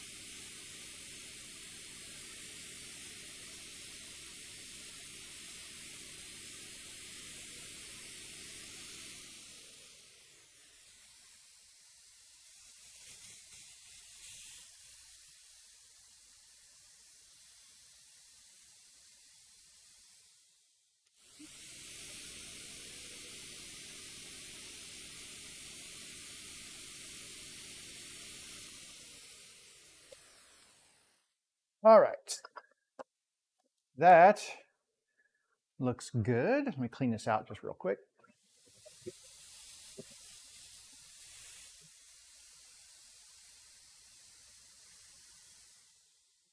And pop this off. All right, so now we have our two other bow ties, well, the pockets for the bow ties cut.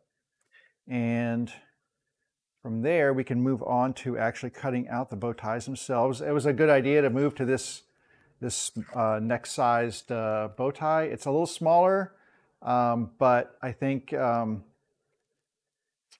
it's worth it in the long run because it is much cleaner. The pocket itself is very clean and allowed me to really get a really nice, crisp, smooth cut through there. And now I can do the same, hopefully, with this piece of walnut. Now, this piece of walnut is a very straight grain. Now, if you'll notice on the end here, see where I'm pointing? There's a pith right there. That is a hole that runs through to right here. So you can see it kind of on this end, and it goes to right here where my finger is. So from here to here, I will not be using any of this wood, but all of this wood through here is very good. And I will cut these bow ties this way on here so that I utilize the lateral grain here, but this is also very vertical right here, which means this is quarter sawn. And that is a very, very tough, very structurally sound piece of wood. Unlike a flat grain or something, this is not going to shrink or do anything weird.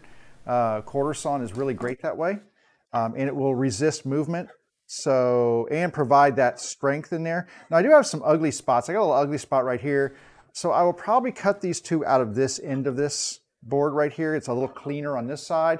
I got a little bit of an ugly thing going on here, but right here, I can get two of these out of here without any issue.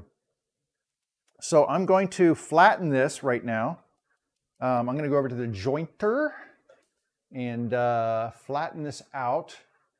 I don't know if you can even see me on this camera over to jointer, maybe. I'm just gonna walk over here and do this real quick. It's not worth me moving a camera. I'm just gonna run this through a couple of passes to get it flat on the bottom because it has bandsaw marks on it. So you can you can see me over here. See me over here? Not really. I'll turn my camera because you know what? That's kind of annoying when you're like not watching. Yeah, there we go. All right. And there we go. So there's my jointer over there with its needing to be replaced blades. And oh, great. You know, you get some really weird spammy comments in YouTube, and it's like I'm running over to see, oh, did somebody ask a question? Nope, it's just a spammy comment. All right. But I believe you can see me now over here, or you can see my headless figure. I can bend way down. But honestly, this is where the work's happening. And I just popped my little fuse thing here. All right, well, I just popped my fuse. I don't know why, but I got to run down and turn it back on. So down to the breaker box I go. I'll be right back. So weird. That almost never happens.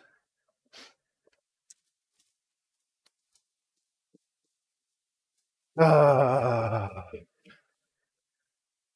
small shop, the bad electric. Gotta love it. Gots to love it. Well, get my steps in, get my exercise in, running down to my basement on the other side of the house to turn my lights back on, and yep, here they are. Lights are on. I don't even have anything else running. That's the crazy part. There was nothing else running. I just went to flip the switch. Oh well, at least it's not connected to my computer, so it doesn't kill my live stream.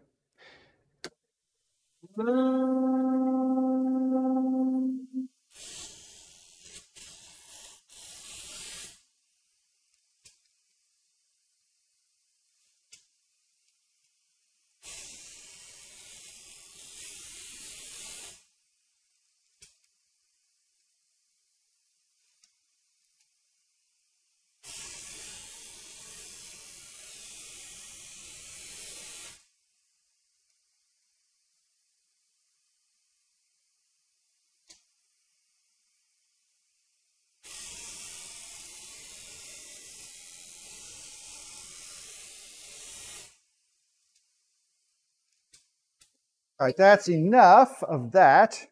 It doesn't need to be great. It just needs to be flat enough for me to run on here. Actually, that little niblet right there from where my blade is nicked is driving me crazy.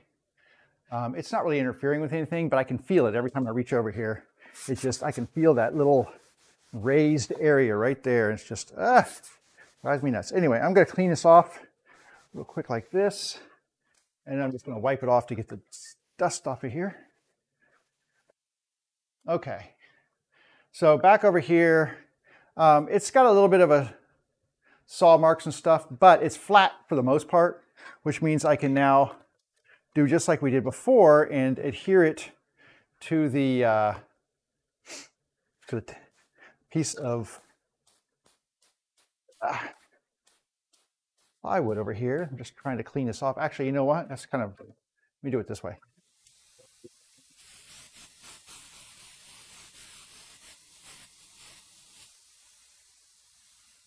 Far more efficient. Okay, so I've got my piece of wood here. We know that we want to probably try to get that out of this end right here, right? So this is the end right over here where we want this first one to come out of. We're going to grab this template, and what's the easiest way for me to do this? Probably right here. Probably right here. Go up a little higher so I have some room for some tape here, here, and here. I might be able to put a piece of wood under here just to kind of stabilize this thing. Let me see here if that's going to be okay. So that'll stabilize it so that it's not going to walk around. And then the other thing I want to look at is, am I going to be able to get another one out of this edge? So let me just get the line here, because I know about how far into this thing it cuts. And I put this one here. Yeah, it's going to get right into that part right there. I might come over to here and take it out of this far edge over here. That actually I think is going to be my plan. So that being the case, I can move this over a little bit. VASK.TECH. I don't even know what that means. Why would you put that in my comments? I don't even know what that means. I don't even understand. I wonder if I can like block them. No, it won't let me block them. Oh well, I don't have moderation set up in there. Oh people, why do you have to be that way? Why? Let me move this over, check something. There was a network error. Please reload your page. That's awesome. Okay. All right, so I'm going to go ahead and cut this last one out here. I need two of them, but I think I'm going to cut this last one just in case you didn't see me do the other ones. This will give you an idea of how we do this, and I'm going to get my template cleaned off here so the tape will stick, and grab my paper tape, a marking knife, my scissors, and this is the template that we're working with right here. So let me go ahead and get the tape on here.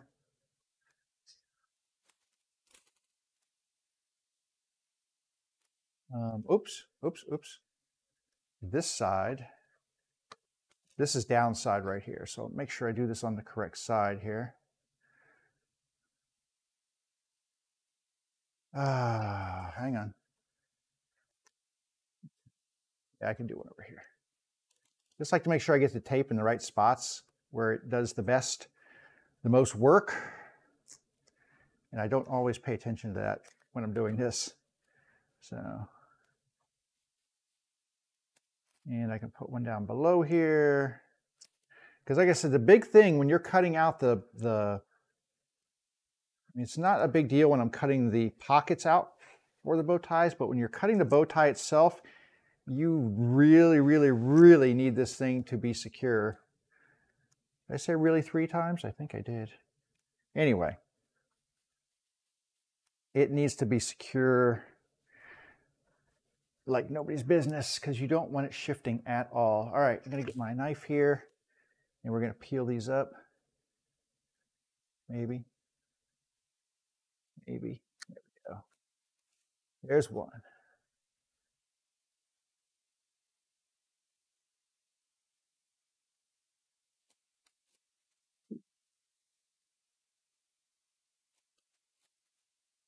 More.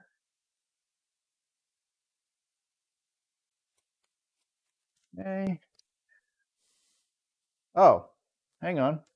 Forgot the most important part, which is I need to lock this thing down. So I need to put this down. So let me get this tape.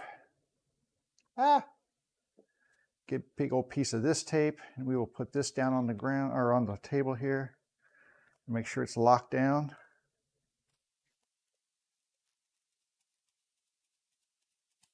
I heard something on the internets that if you cut tin foil or aluminum foil with your scissors, it sharpens them. I wonder if that's true, because those scissors certainly could use some sharpening. Certainly could use some sharpening. Okay. So I've got a different kind of double-side tape on here. This stuff's a little thicker, but it's fine for holding this to the base. I like to use the thin stuff for actually adhering my templates to my wood, but for holding the wood to the backer board, this is fine. All right. And I'm going to put this down here. And then I need to figure out how deep to cut. So that'll be the other thing I'm going to look at here in a second. So let me get this pushed in. All right, so that's secure. This just keeps my template from wobbling. It's just about the same size. Let's see, so I'm going to set my depth now for this thing. Probably should have done this before, but that's okay. We'll do it right now. And I'm going to bring it over. I need to take the collar off of here. So this interior collar, or this larger collar, comes off. And we're going to use the interior collar to run around the inside of that template, which will give us the perfect size. And then what I need to do is plunge this down and see where my edge goes. And, oops, not far enough. There we go. Because I need to go a little bit deeper here in order to, need to go a little deeper. So what I'm going to do is I'm going to take my stop here and raise this up just a little bit. I'll loosen this and raise this up just a hair. That should get me a little deeper than where I was, but not so deep that I'm going to go all the way through and have an issue. So let me test this out again. Is that right? Huh. That does not seem deep enough.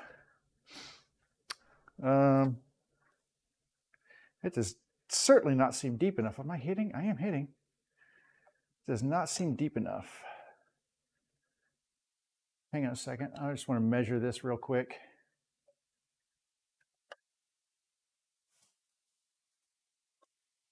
Let's see how deep this was. I need to go deeper, deeper, deeper. Oh, well, I'm stupid. I went the wrong way. Because, you know, stupid is as stupid does. So that's about that. So let's go about like that. I tell you, this is just not my day for being smart. Not my smart day today. How about now? That's pretty good. I could go down just a hair deeper. Like I said, I don't want to go all the way through, but I do want to get... If I go through in a little bit in some of the areas, it's okay. That should be good right there. Okay. Now I'm going to adhere this plate. I've been really careful because the tape's already on there. So we're going to put this down. I think right here is good. Should be good right there. Just going to press this down. Actually, I'm going to put this in the back so it doesn't tip. This. That'll keep it from tipping over as I'm pushing this way, because I don't want this tipping at all. I need to be really secure. And remember, I'm just going around in a circle with this thing, following the just following the outside of the template here, not removing material from the inside. Okay, what the hell? Let's do it.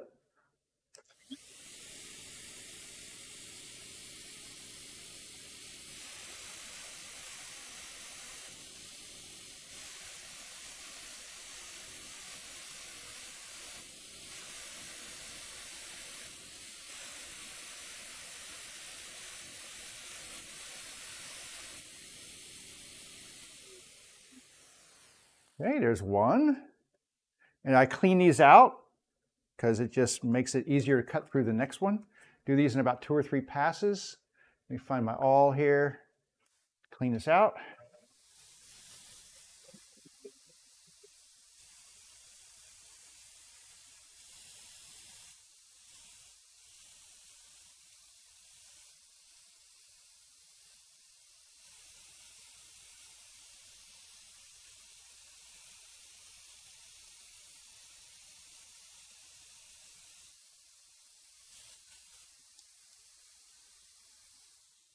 Okay. That is so much cleaner than the last ones I did because of the way that this this acrylic here had worn out or gotten burned. All right, next pass.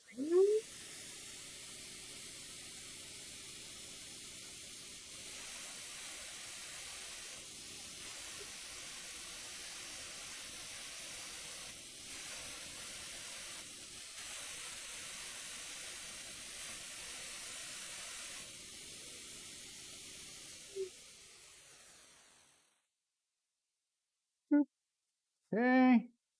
And once again, we're going to clean it out because it just makes life easier.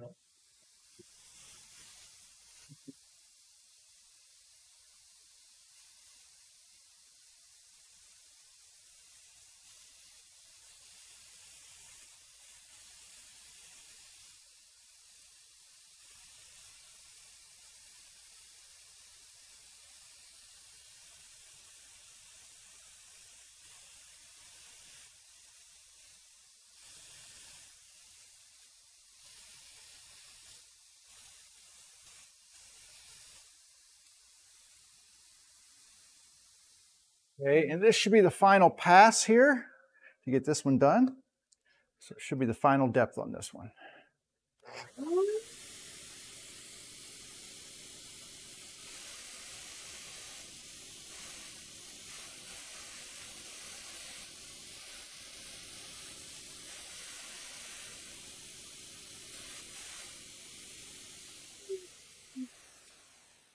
All right, should be a success.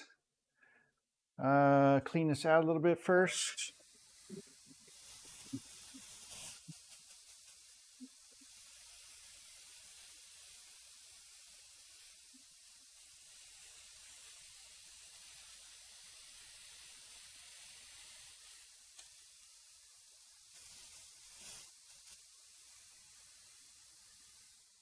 And we're going to pop this template off, and we'll take this over to the bandsaw, and we will, there we go. We will cut this one free. Now this one did not go all the way through, so this one, a little bit better on my depth cut on here, hopefully deep enough. But we're going to have the entire depth to work with because I'm going to clean these edges out with a chisel, so we should be okay. All right, I think I changed my screen over here, so I'm going to zip it back over to the table saw or to the bandsaw. Yeah, there we go. Nice. Just like that. And I'll give you a view, and then we'll cut this out. See how we did.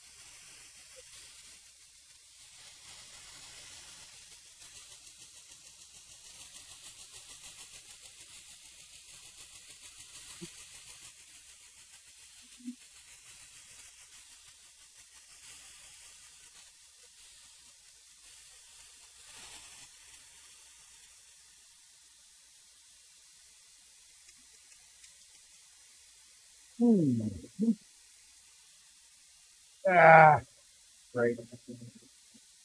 Great, great, great.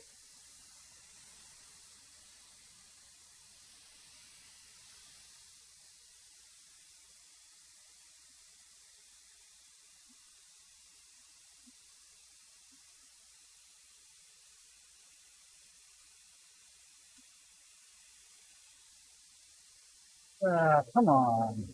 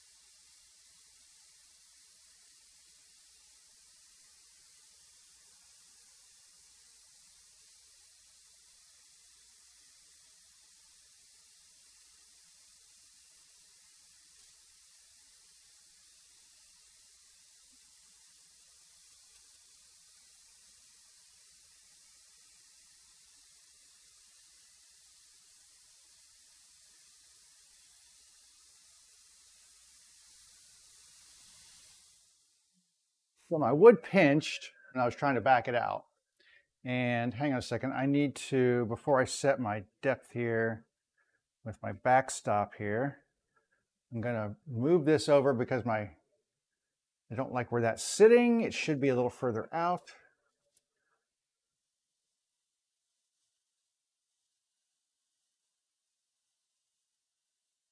Right way. Nope. Other way.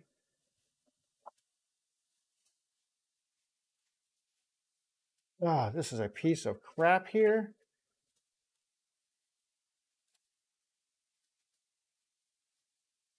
Ah, jeez. This thing is a piece of donkey do. This handle has completely busted out of here, so I can't make adjustments to my depth on here.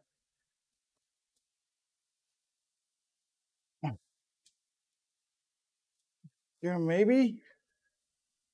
I need it to ride further back on the wheel, and I'm trying to adjust that, but there we go, like that. And now I can adjust the other things. I don't know why this all of a sudden got out of alignment, but probably because I just had to yank it out of the thing there. So this goes just behind the gullet. That. Okay. And it also needs to go down. I don't know why it's so far up. It needs to be down here. And then I need to adjust these that are rubbing.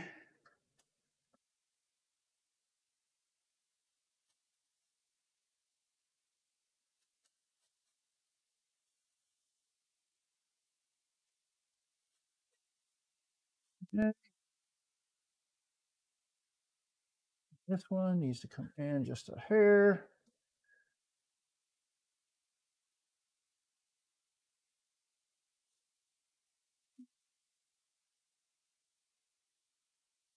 This one needs to come in just a hair.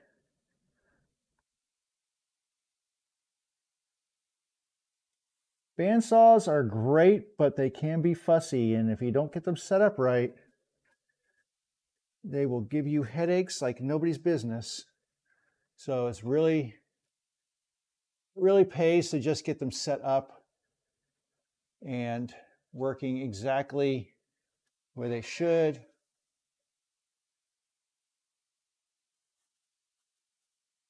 Okay, that looks pretty good. Let me get all this stuff tightened down now. Alex Snodgrass on Facebook has some, and I think maybe on YouTube, some great setup videos for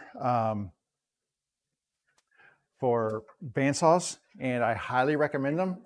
because once you do it right, it makes all the difference in the world. All right, let me get this going here. Better?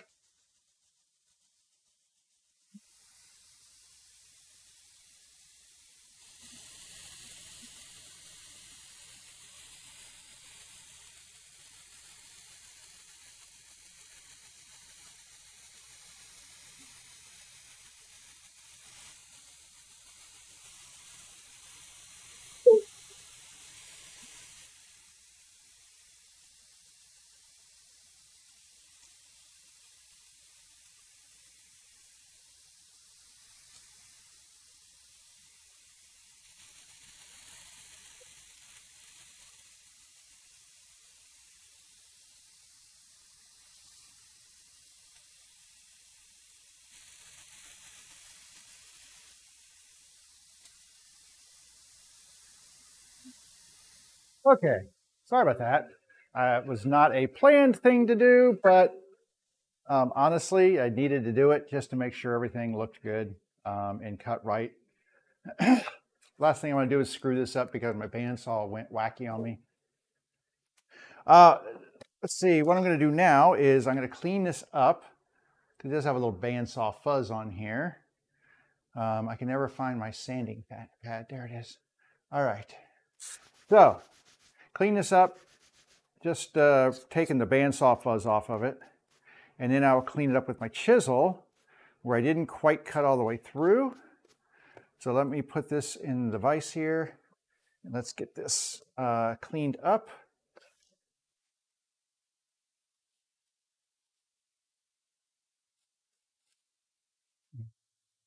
Didn't take too long to clean these edges off here.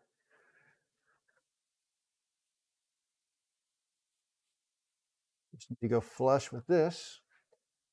Just stuff flying around outside.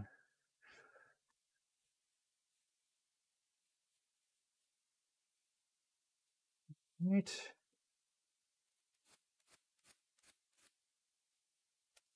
And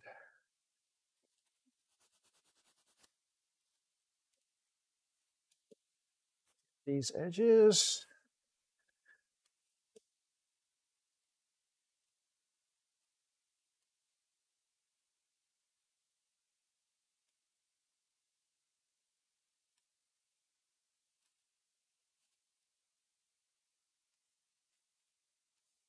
Okay.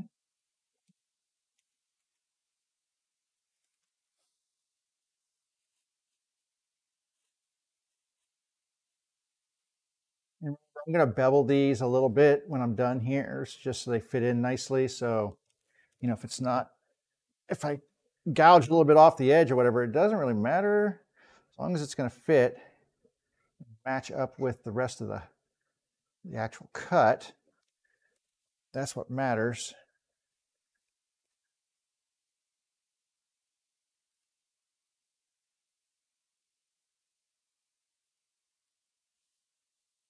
That's good. And like I said, I'm just going to bevel these off here.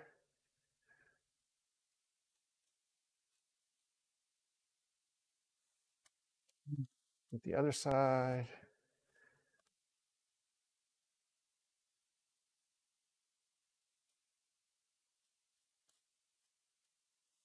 Okay.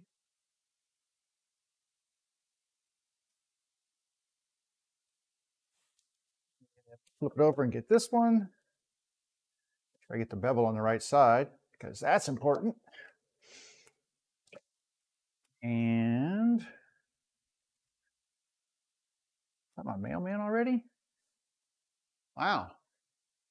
The mailman be early.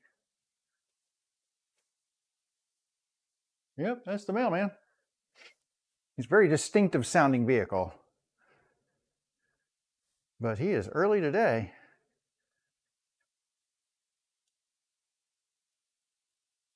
Usually not here till after 2 or 3. Well, it is almost 2. Wow. Look at me go late today. I did start late though. So there is that. And I just need to get these ends done a little bit. And I'm wondering if I can do this the easy way and just kind of use my block plane on these ends like that. Even if it chips a little bit, it's okay. But that's actually much easier.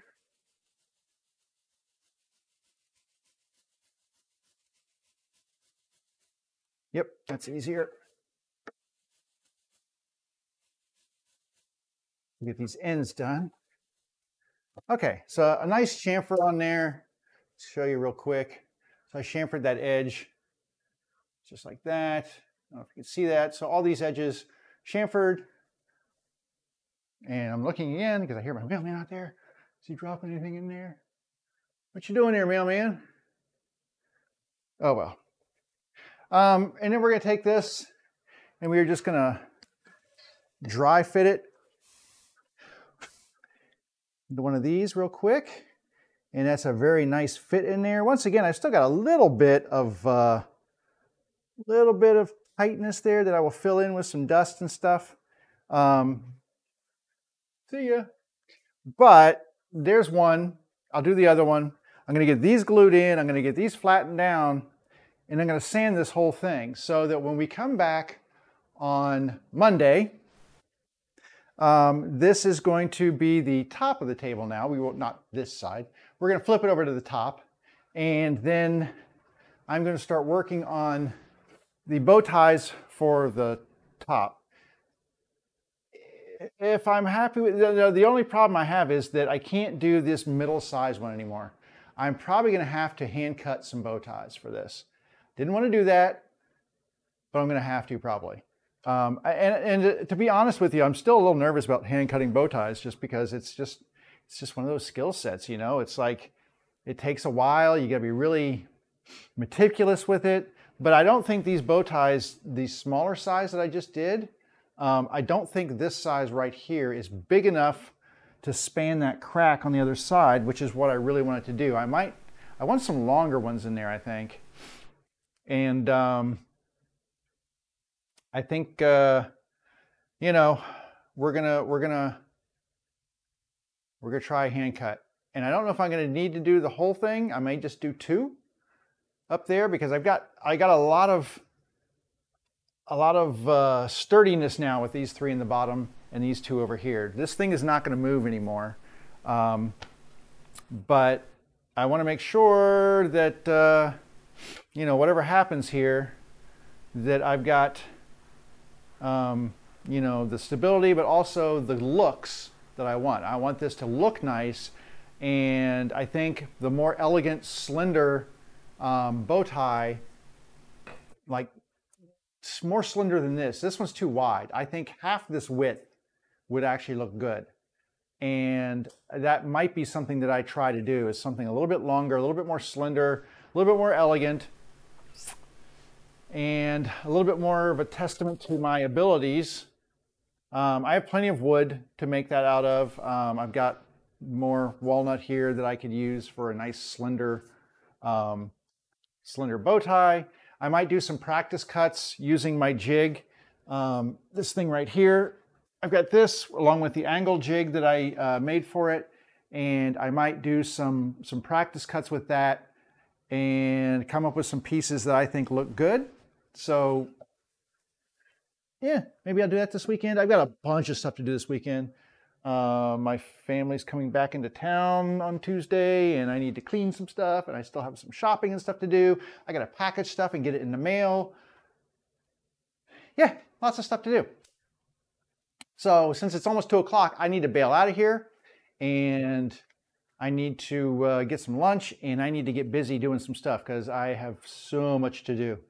But I'm glad I was able to get this much done and get this bottom done. Like I said, I can get this whole thing sanded, shaved down, sanded, and get this bottom prep done.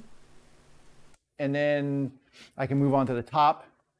And I mean, we're getting closer. I still need, you know, I need to do the top. I need to do the bow ties in the top. Then this whole thing needs to get epoxy filled. This whole crack is getting epoxy filled. That's going to be an adventure in itself. And then I need to sand it, and I need to make legs. And I haven't made the legs yet, but I do have some ideas, and I've found some material online that gave me some really good ideas of what I want to do in the way of legs. So that is really great. All I have to do is buy myself a $1,500 Festool tool to do it. No, I'm just kidding. But it would be really useful if I had one. Anybody got a domino they want to, loan me for a little bit? No? No? Nobody?